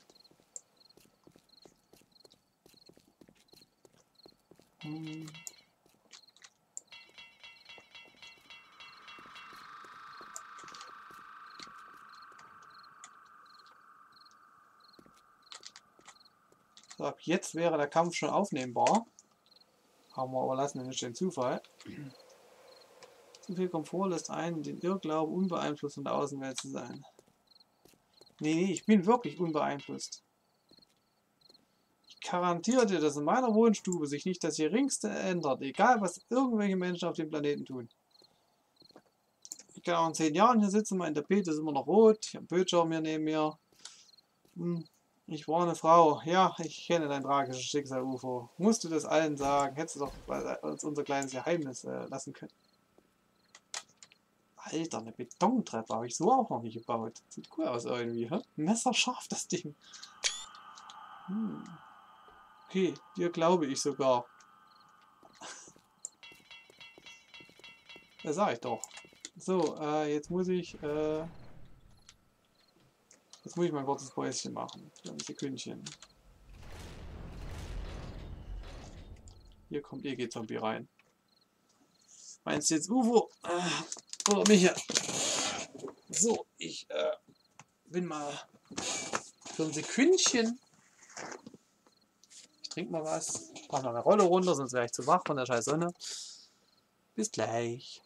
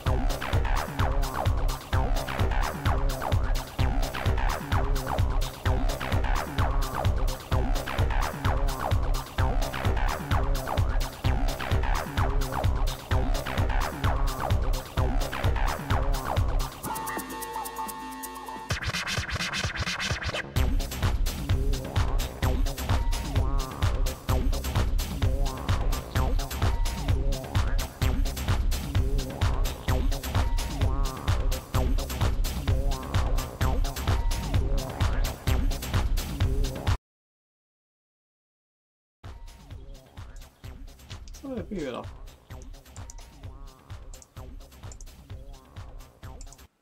Mhm.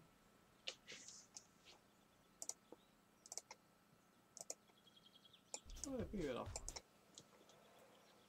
Bin wieder da, Freund.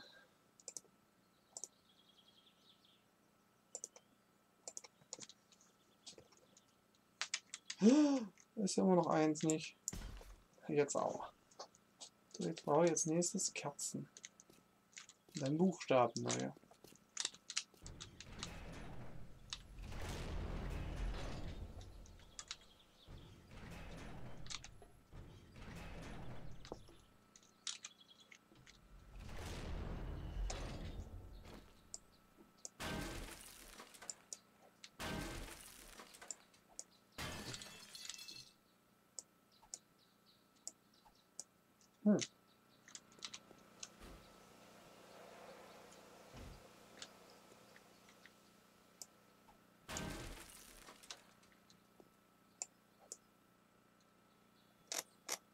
Das Witzige ist, der Schriftzug hat überlebt.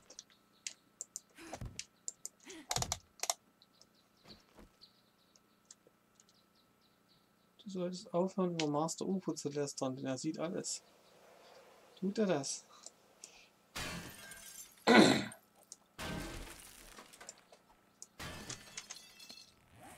Oder ein Pinsel hin. Ach, das kannst du jetzt gar nicht erzählen.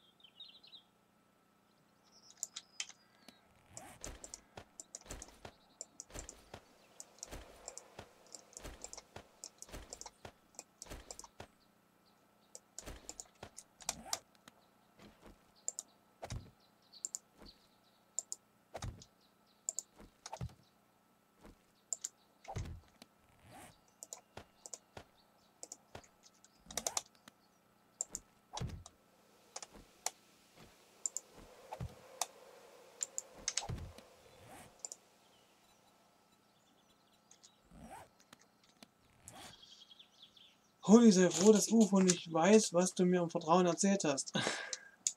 So, wieder da. Das freut uns.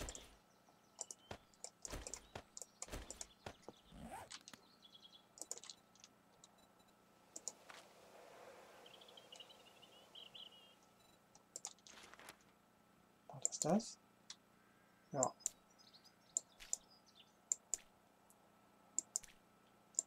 Die Buchstaben zählen übrigens als noch ein Block. Da müssen Sie ja auch schon mit euch buddeln. Das ist mein wehriger Wehrbau.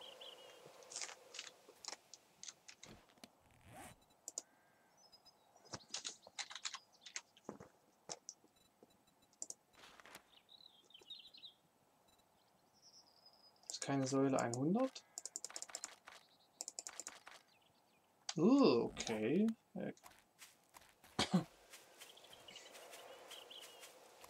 Eine Säule 50 meine ich. Das ist ja irre. Muss ich ja doch wieder diese Steine ja bemühen.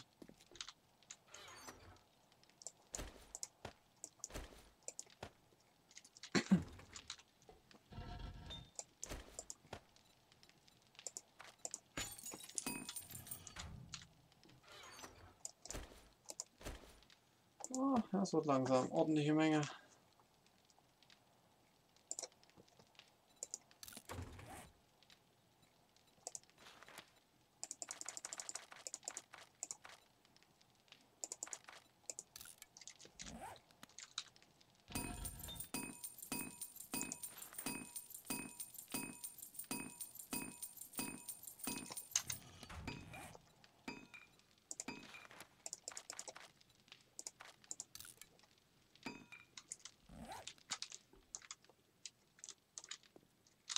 So.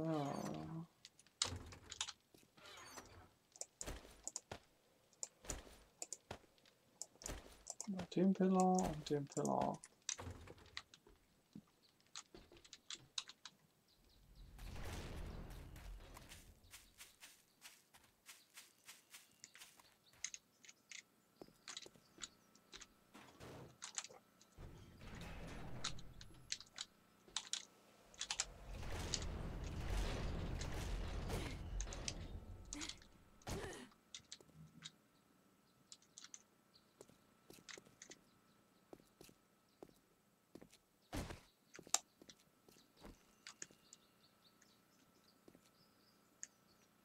Das ist ja fett.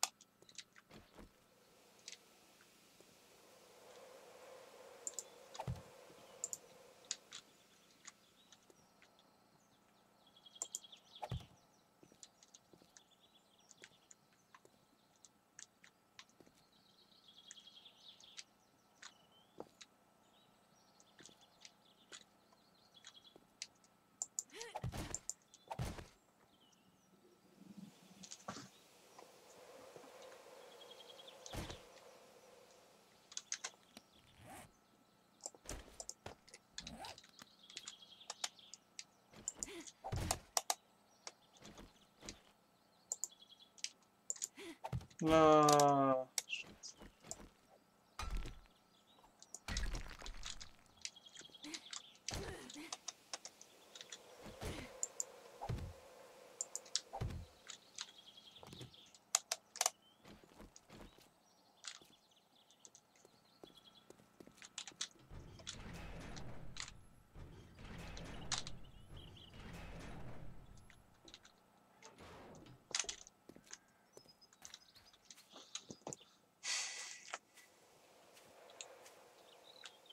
Spannend.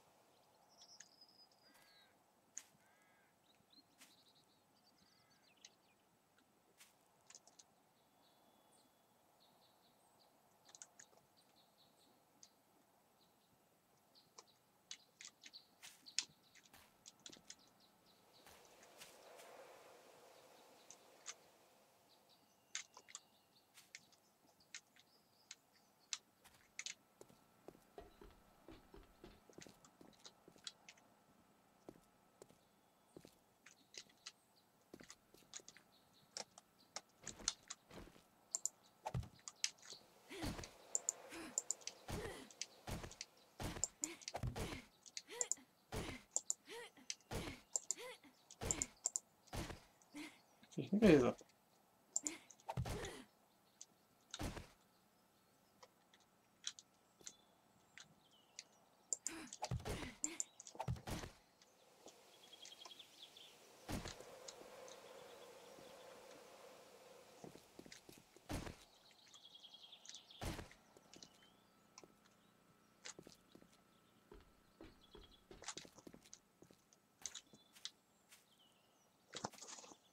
Sieht vielversprechend aus.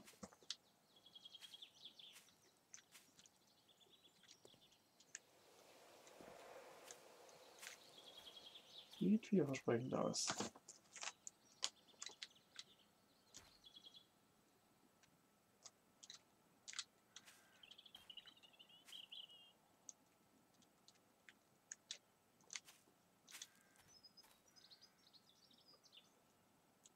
Was habe ich denn im Vertrauen erzählt? Ja, Delfine, was hast du denn erzählt?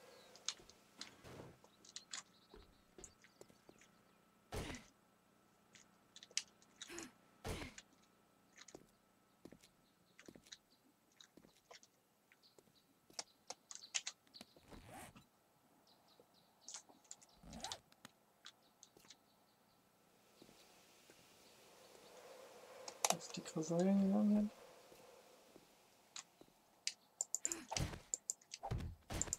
Sieht das dann besser aus?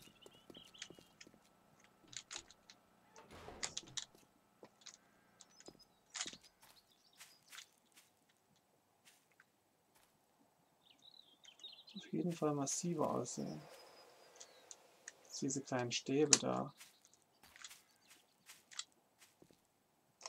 Na, ich glaube, ich könnte mich darauf einigen.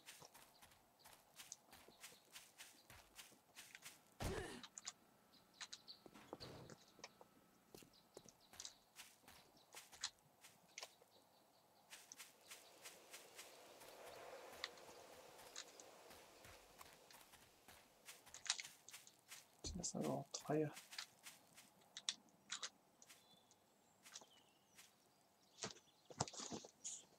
Wenn ich jetzt erzähle, weißt du hier alles und dann war's das mit dem Mod. In deinem Fleischfresskoma hast du echt schlimme Dinge gesagt. Nein, doch. Oh. Wir müssen ihn modden, auf jeden Fall. Tja, wenn ich so eine dicker mache, dann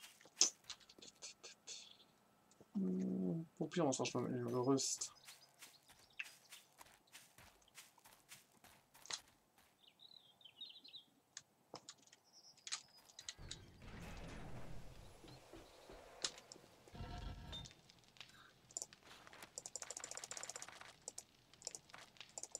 Ach du Scheiße.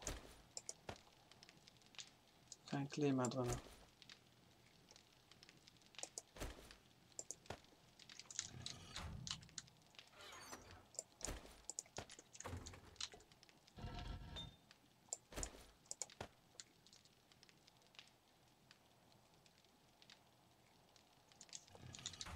Das ist kein Tierbaby.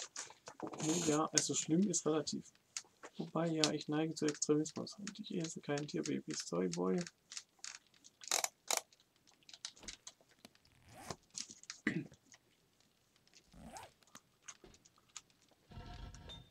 Oh, ist wenigstens 3.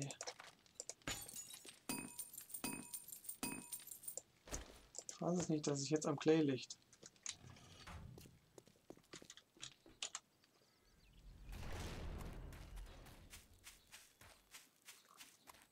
Das wird viel zu dick, wenn ich die dicken Seiten nehme. Aber die dünnen sehen halt ein bisschen witzig aus. Zu dünn halt.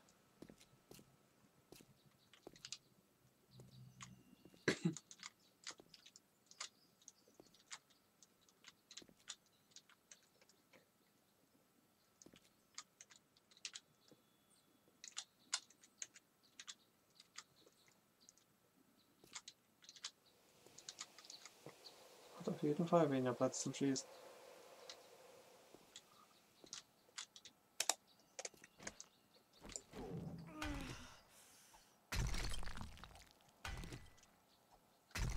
Das ist gut, UFO. Gute UFO.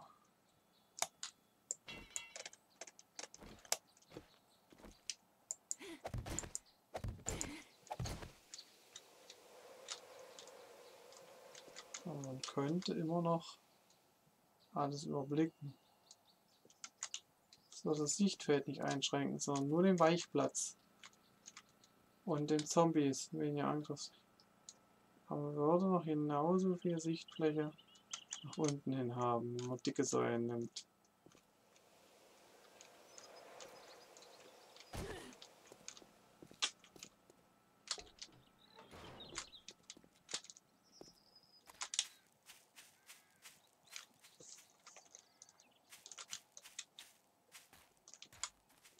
Die Stäbe sehen nur geil aus, wenn man es eng macht. Ich glaube, ich nehme dicke.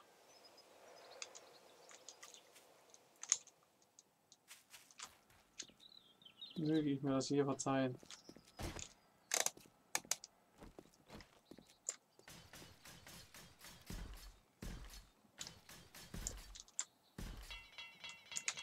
Ja, jetzt ist natürlich auch doch der Beton ausgegangen. Eindeutiges Zeichen, dass ich ins Bett gehen sollte.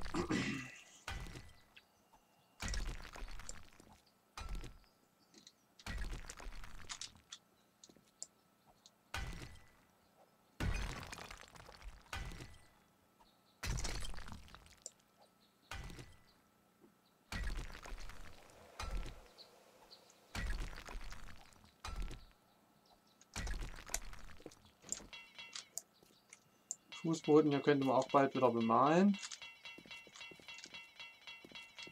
Der darf burgartig aussehen.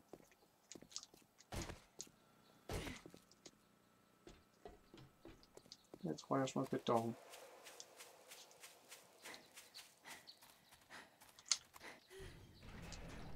Die 6000 schon zusammen.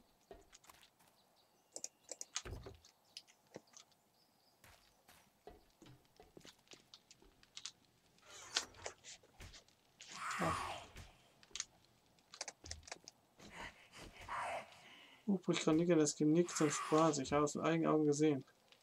Nachsaugt der Rückenmark aus. Widerlich. Oh, die jetzt fängt doch schon wieder an. Alles gesehen. Ja, ist trotzdem eklig.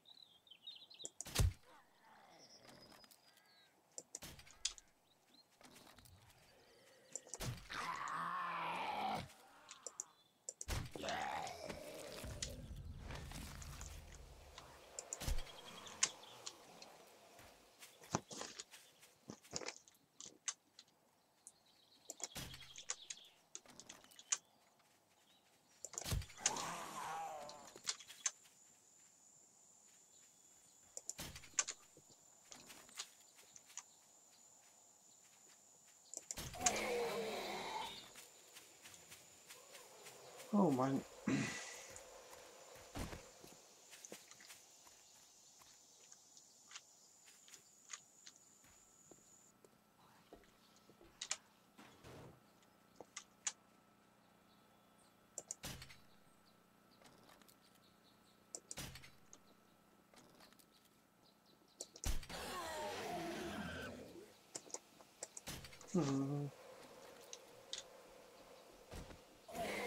Tschüss.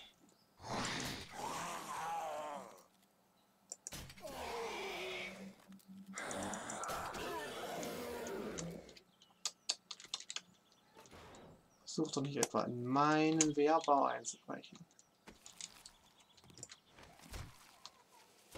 Unverschämt von euch.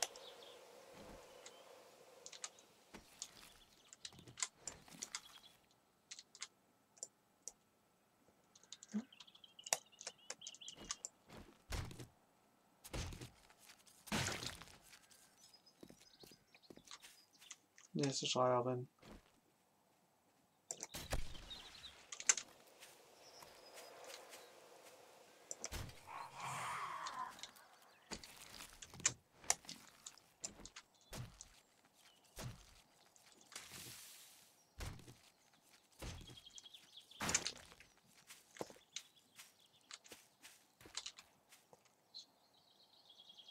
Bist du müde, Ziel? Bist du müde mir?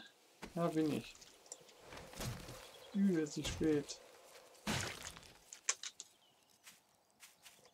Spät am Abend.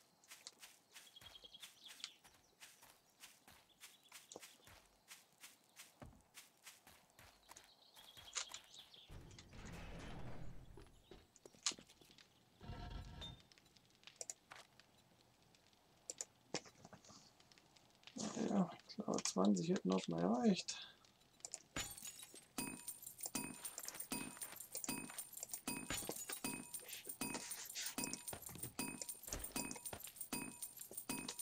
Zum Beispiel ein Führer für Stammzellen. Ich sauge wöchentlich Embryonen in meinem Magen. Lecker.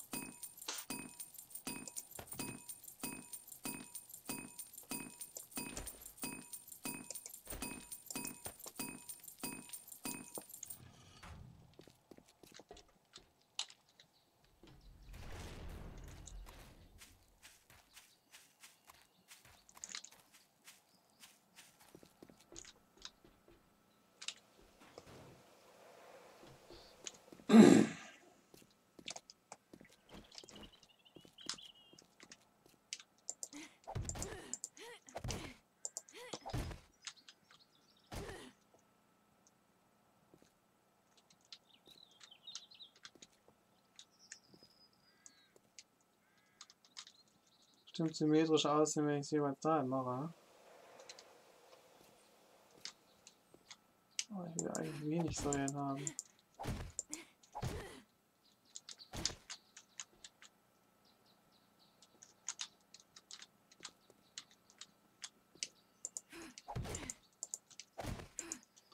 Kann sich jeder aussuchen, welche Richtung er schießt. Jo, und dachte schon Samenzetteln.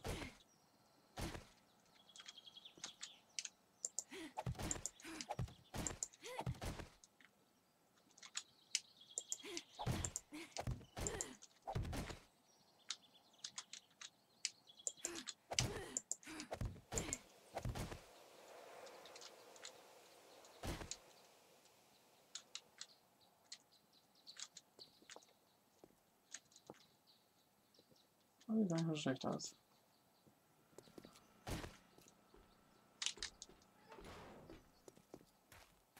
Noch schön saugen holen. Stammzellen sind, was ich aufsaugen will.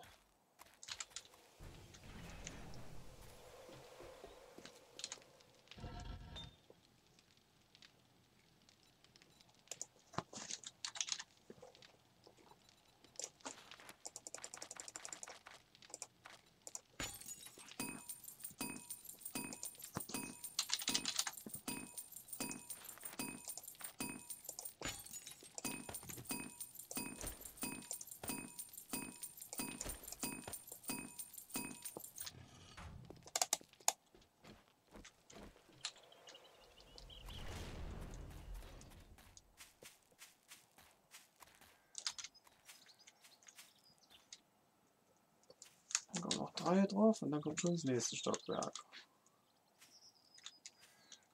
Da kommt 3 drauf und da kommt eine Art, ich weiß nicht, Dach. Mal gucken. Das ist also auf jeden Fall 15 hoch. Minimum. Vielleicht auch 18. Und wie geht's dem Typen, der eine Prostituierte verliebt ist? Hm.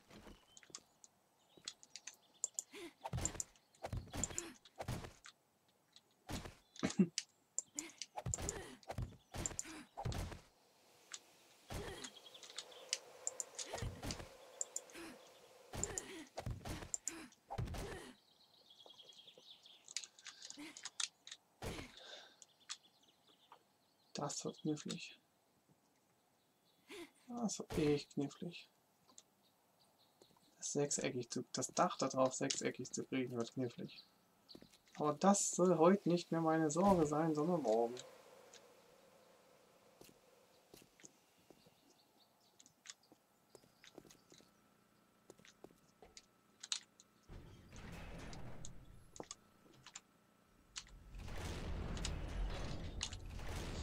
Papa lässt mich in Ruhe. In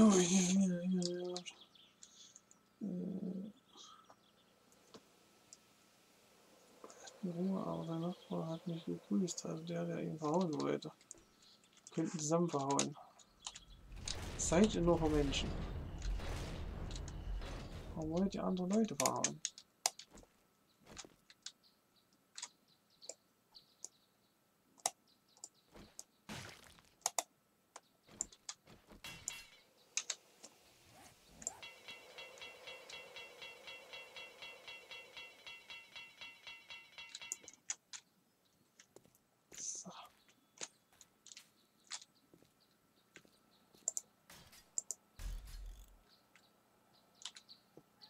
Mit der Verstärkung.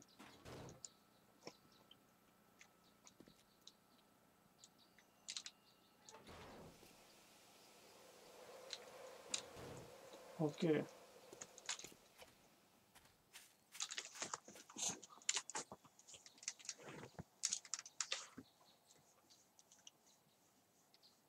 Hass verbindet Menschen. Wir haben uns fast durch den Hass auf einen Koch kennengelernt. Das ist auch schön. Das ist... Ich habe da schon einiges an Erde rausgesucht. Jetzt haben wir es.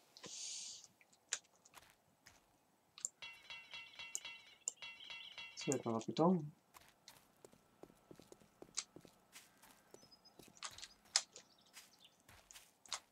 Ja, das sieht ganz wehrhaft aus, der Wehrbau. 50 Euro das wert. Ja, nochmal. Ne, da ist er ja schon. Moment mal, jetzt muss ich mir rechnen.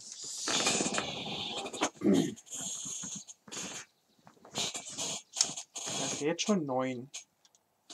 Wenn da noch ein Stockwerk draufkommt mit 6, beziehungsweise mit Dach mit 7, da ist er ja schon 16 hoch. Müsst ihr mal gucken, wie es aussieht. Beim letzten Mal war glaube ich 14. Jetzt nochmal 6 drauf. Dann nochmal ein Dach. Oder nochmal 3 zumindest, würde ich dann sagen. Machen wir ein Dreierdach, da sind wir 19 hoch. Dann hat er auch eine ordentliche Höhe und sieht nicht mehr so dicklich aus. Ich habe noch Glück. Oder auch Gegenstänker mittlerweile. Es ist nur dieser Idiot und sonst keine Gefahrenquelle.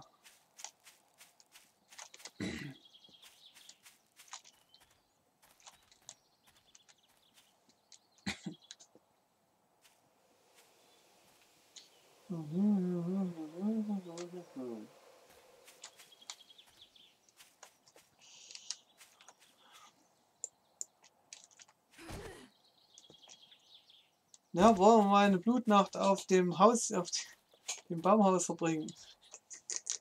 Das war sicherlich spannend.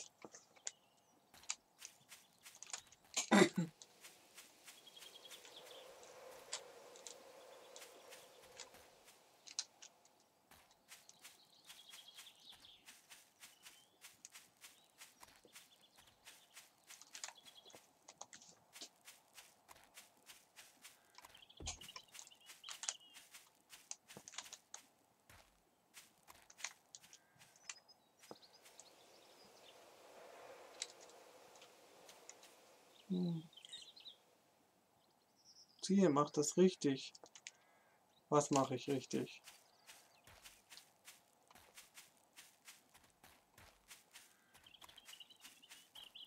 Hm?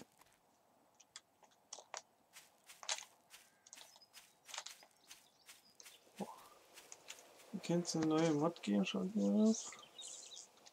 Ah. Ey, das will er nicht kennen. Oh, gebt mir noch 2 Wochen, dann ist der Wehrbau fertig. So ein bisschen. Nee, das willst du nicht kennen, glaub mir.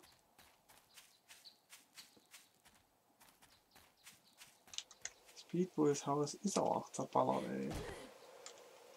Mensch, das macht ihr nur. Was es überhaupt werden soll, frage ich mich. Was ist eine Badewanne?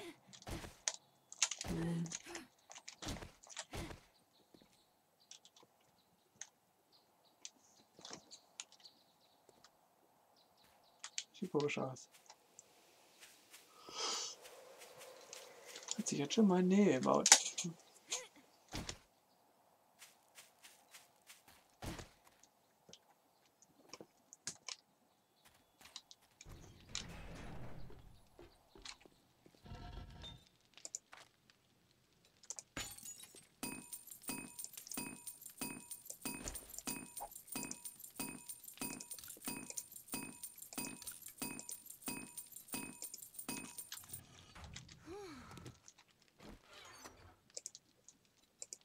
Unglaublich, was der an Fressen braucht. Ich kann mich nicht erinnern, dass er auf dem letzten Server so dermaßen viel fressen musste.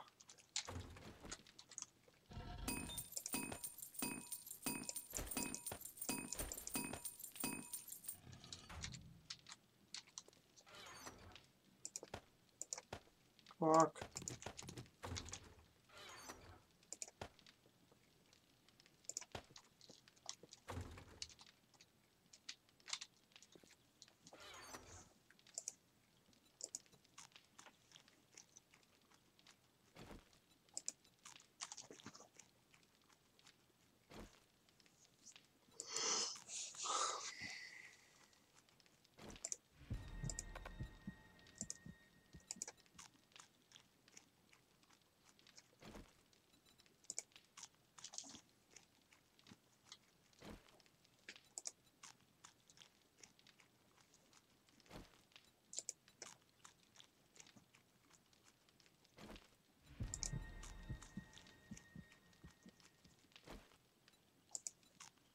Rede Orchester, jetzt da werden Leute wegen Internet-Hass gesperrt, was auch immer das sein soll.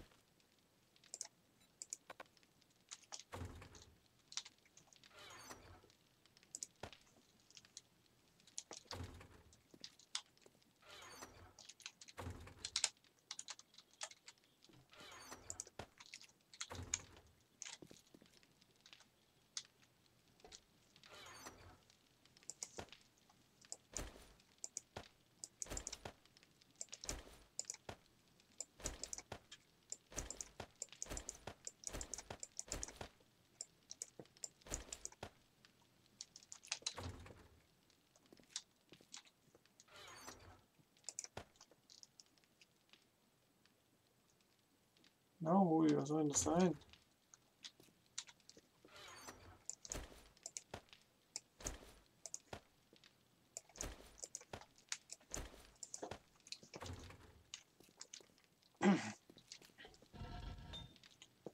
Noch 30, 38. Kriegen wir 38 zusammen?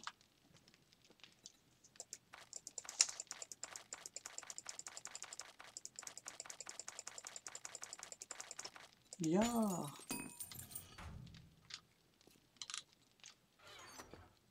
$12.000.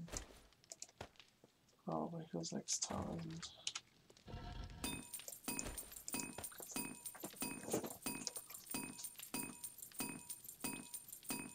Deuten braucht wieder etwas Straffälliges sagen und braucht wieder Gewalt anheizen. Das reicht lediglich, wieder der Terrikel zu sprechen. Schon wird man zensiert. Ja, ist ja Standard.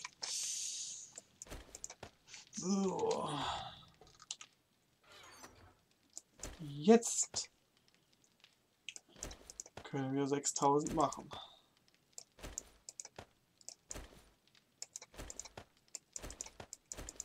Das ergibt 6.000 Beton.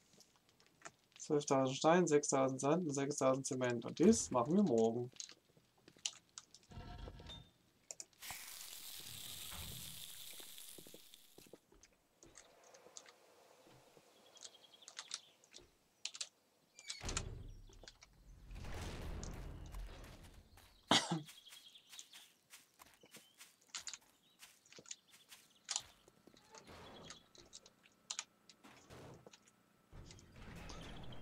Aber wie kann die pädophile Sau sagte, erst ignorieren sie uns, dann lachten sie uns nach Hallo. Wieso soll er pädophil gewesen sein? Du kommst auf Ideen, das ist manchmal der Wahnsinn. Ah. So.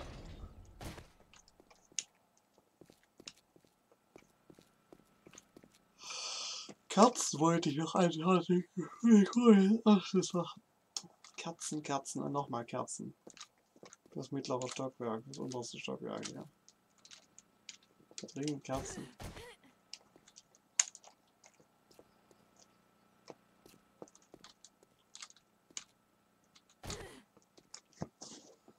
So, habt ihr noch Fragen, wie ich darauf komme? Ja.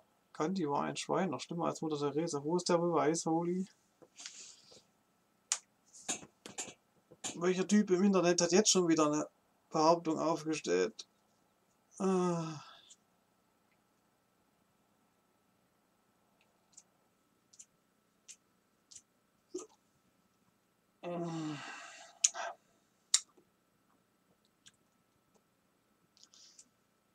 Die DDR kommt wieder. Ja, Standard. Er schlief mit 12-Jährigen in seinem Bett. Warst du dabei, Holy, dass du das weißt?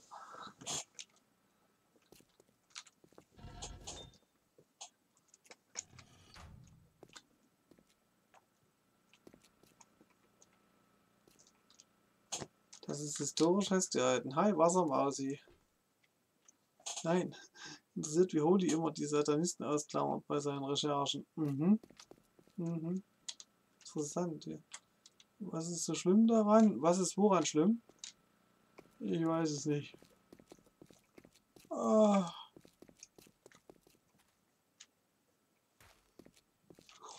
Aber du weißt nicht, dass es nicht so war. Nee. Die Nicht-Existenz von etwas lässt sich nicht beweisen. Und die Existenz von etwas lässt sich nur sehr schwer beweisen. Vor allem, wenn man nicht dabei war. Das ist so unwichtig, Oli, das kannst du dir nicht vorstellen.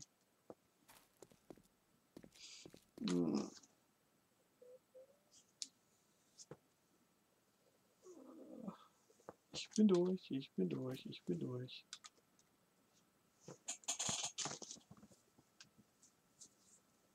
Ja, noch interessante Fragen. Jetzt ist Schluss hier. Genau, die Beweise, hol dir das Gegenteil.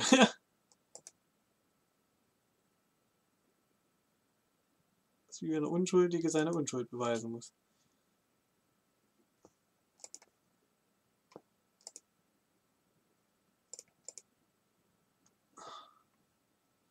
Okay, wenn noch nichts mehr Sinnvolles, dann bin ich jetzt durch. Gute Nacht, Tüdelü und so.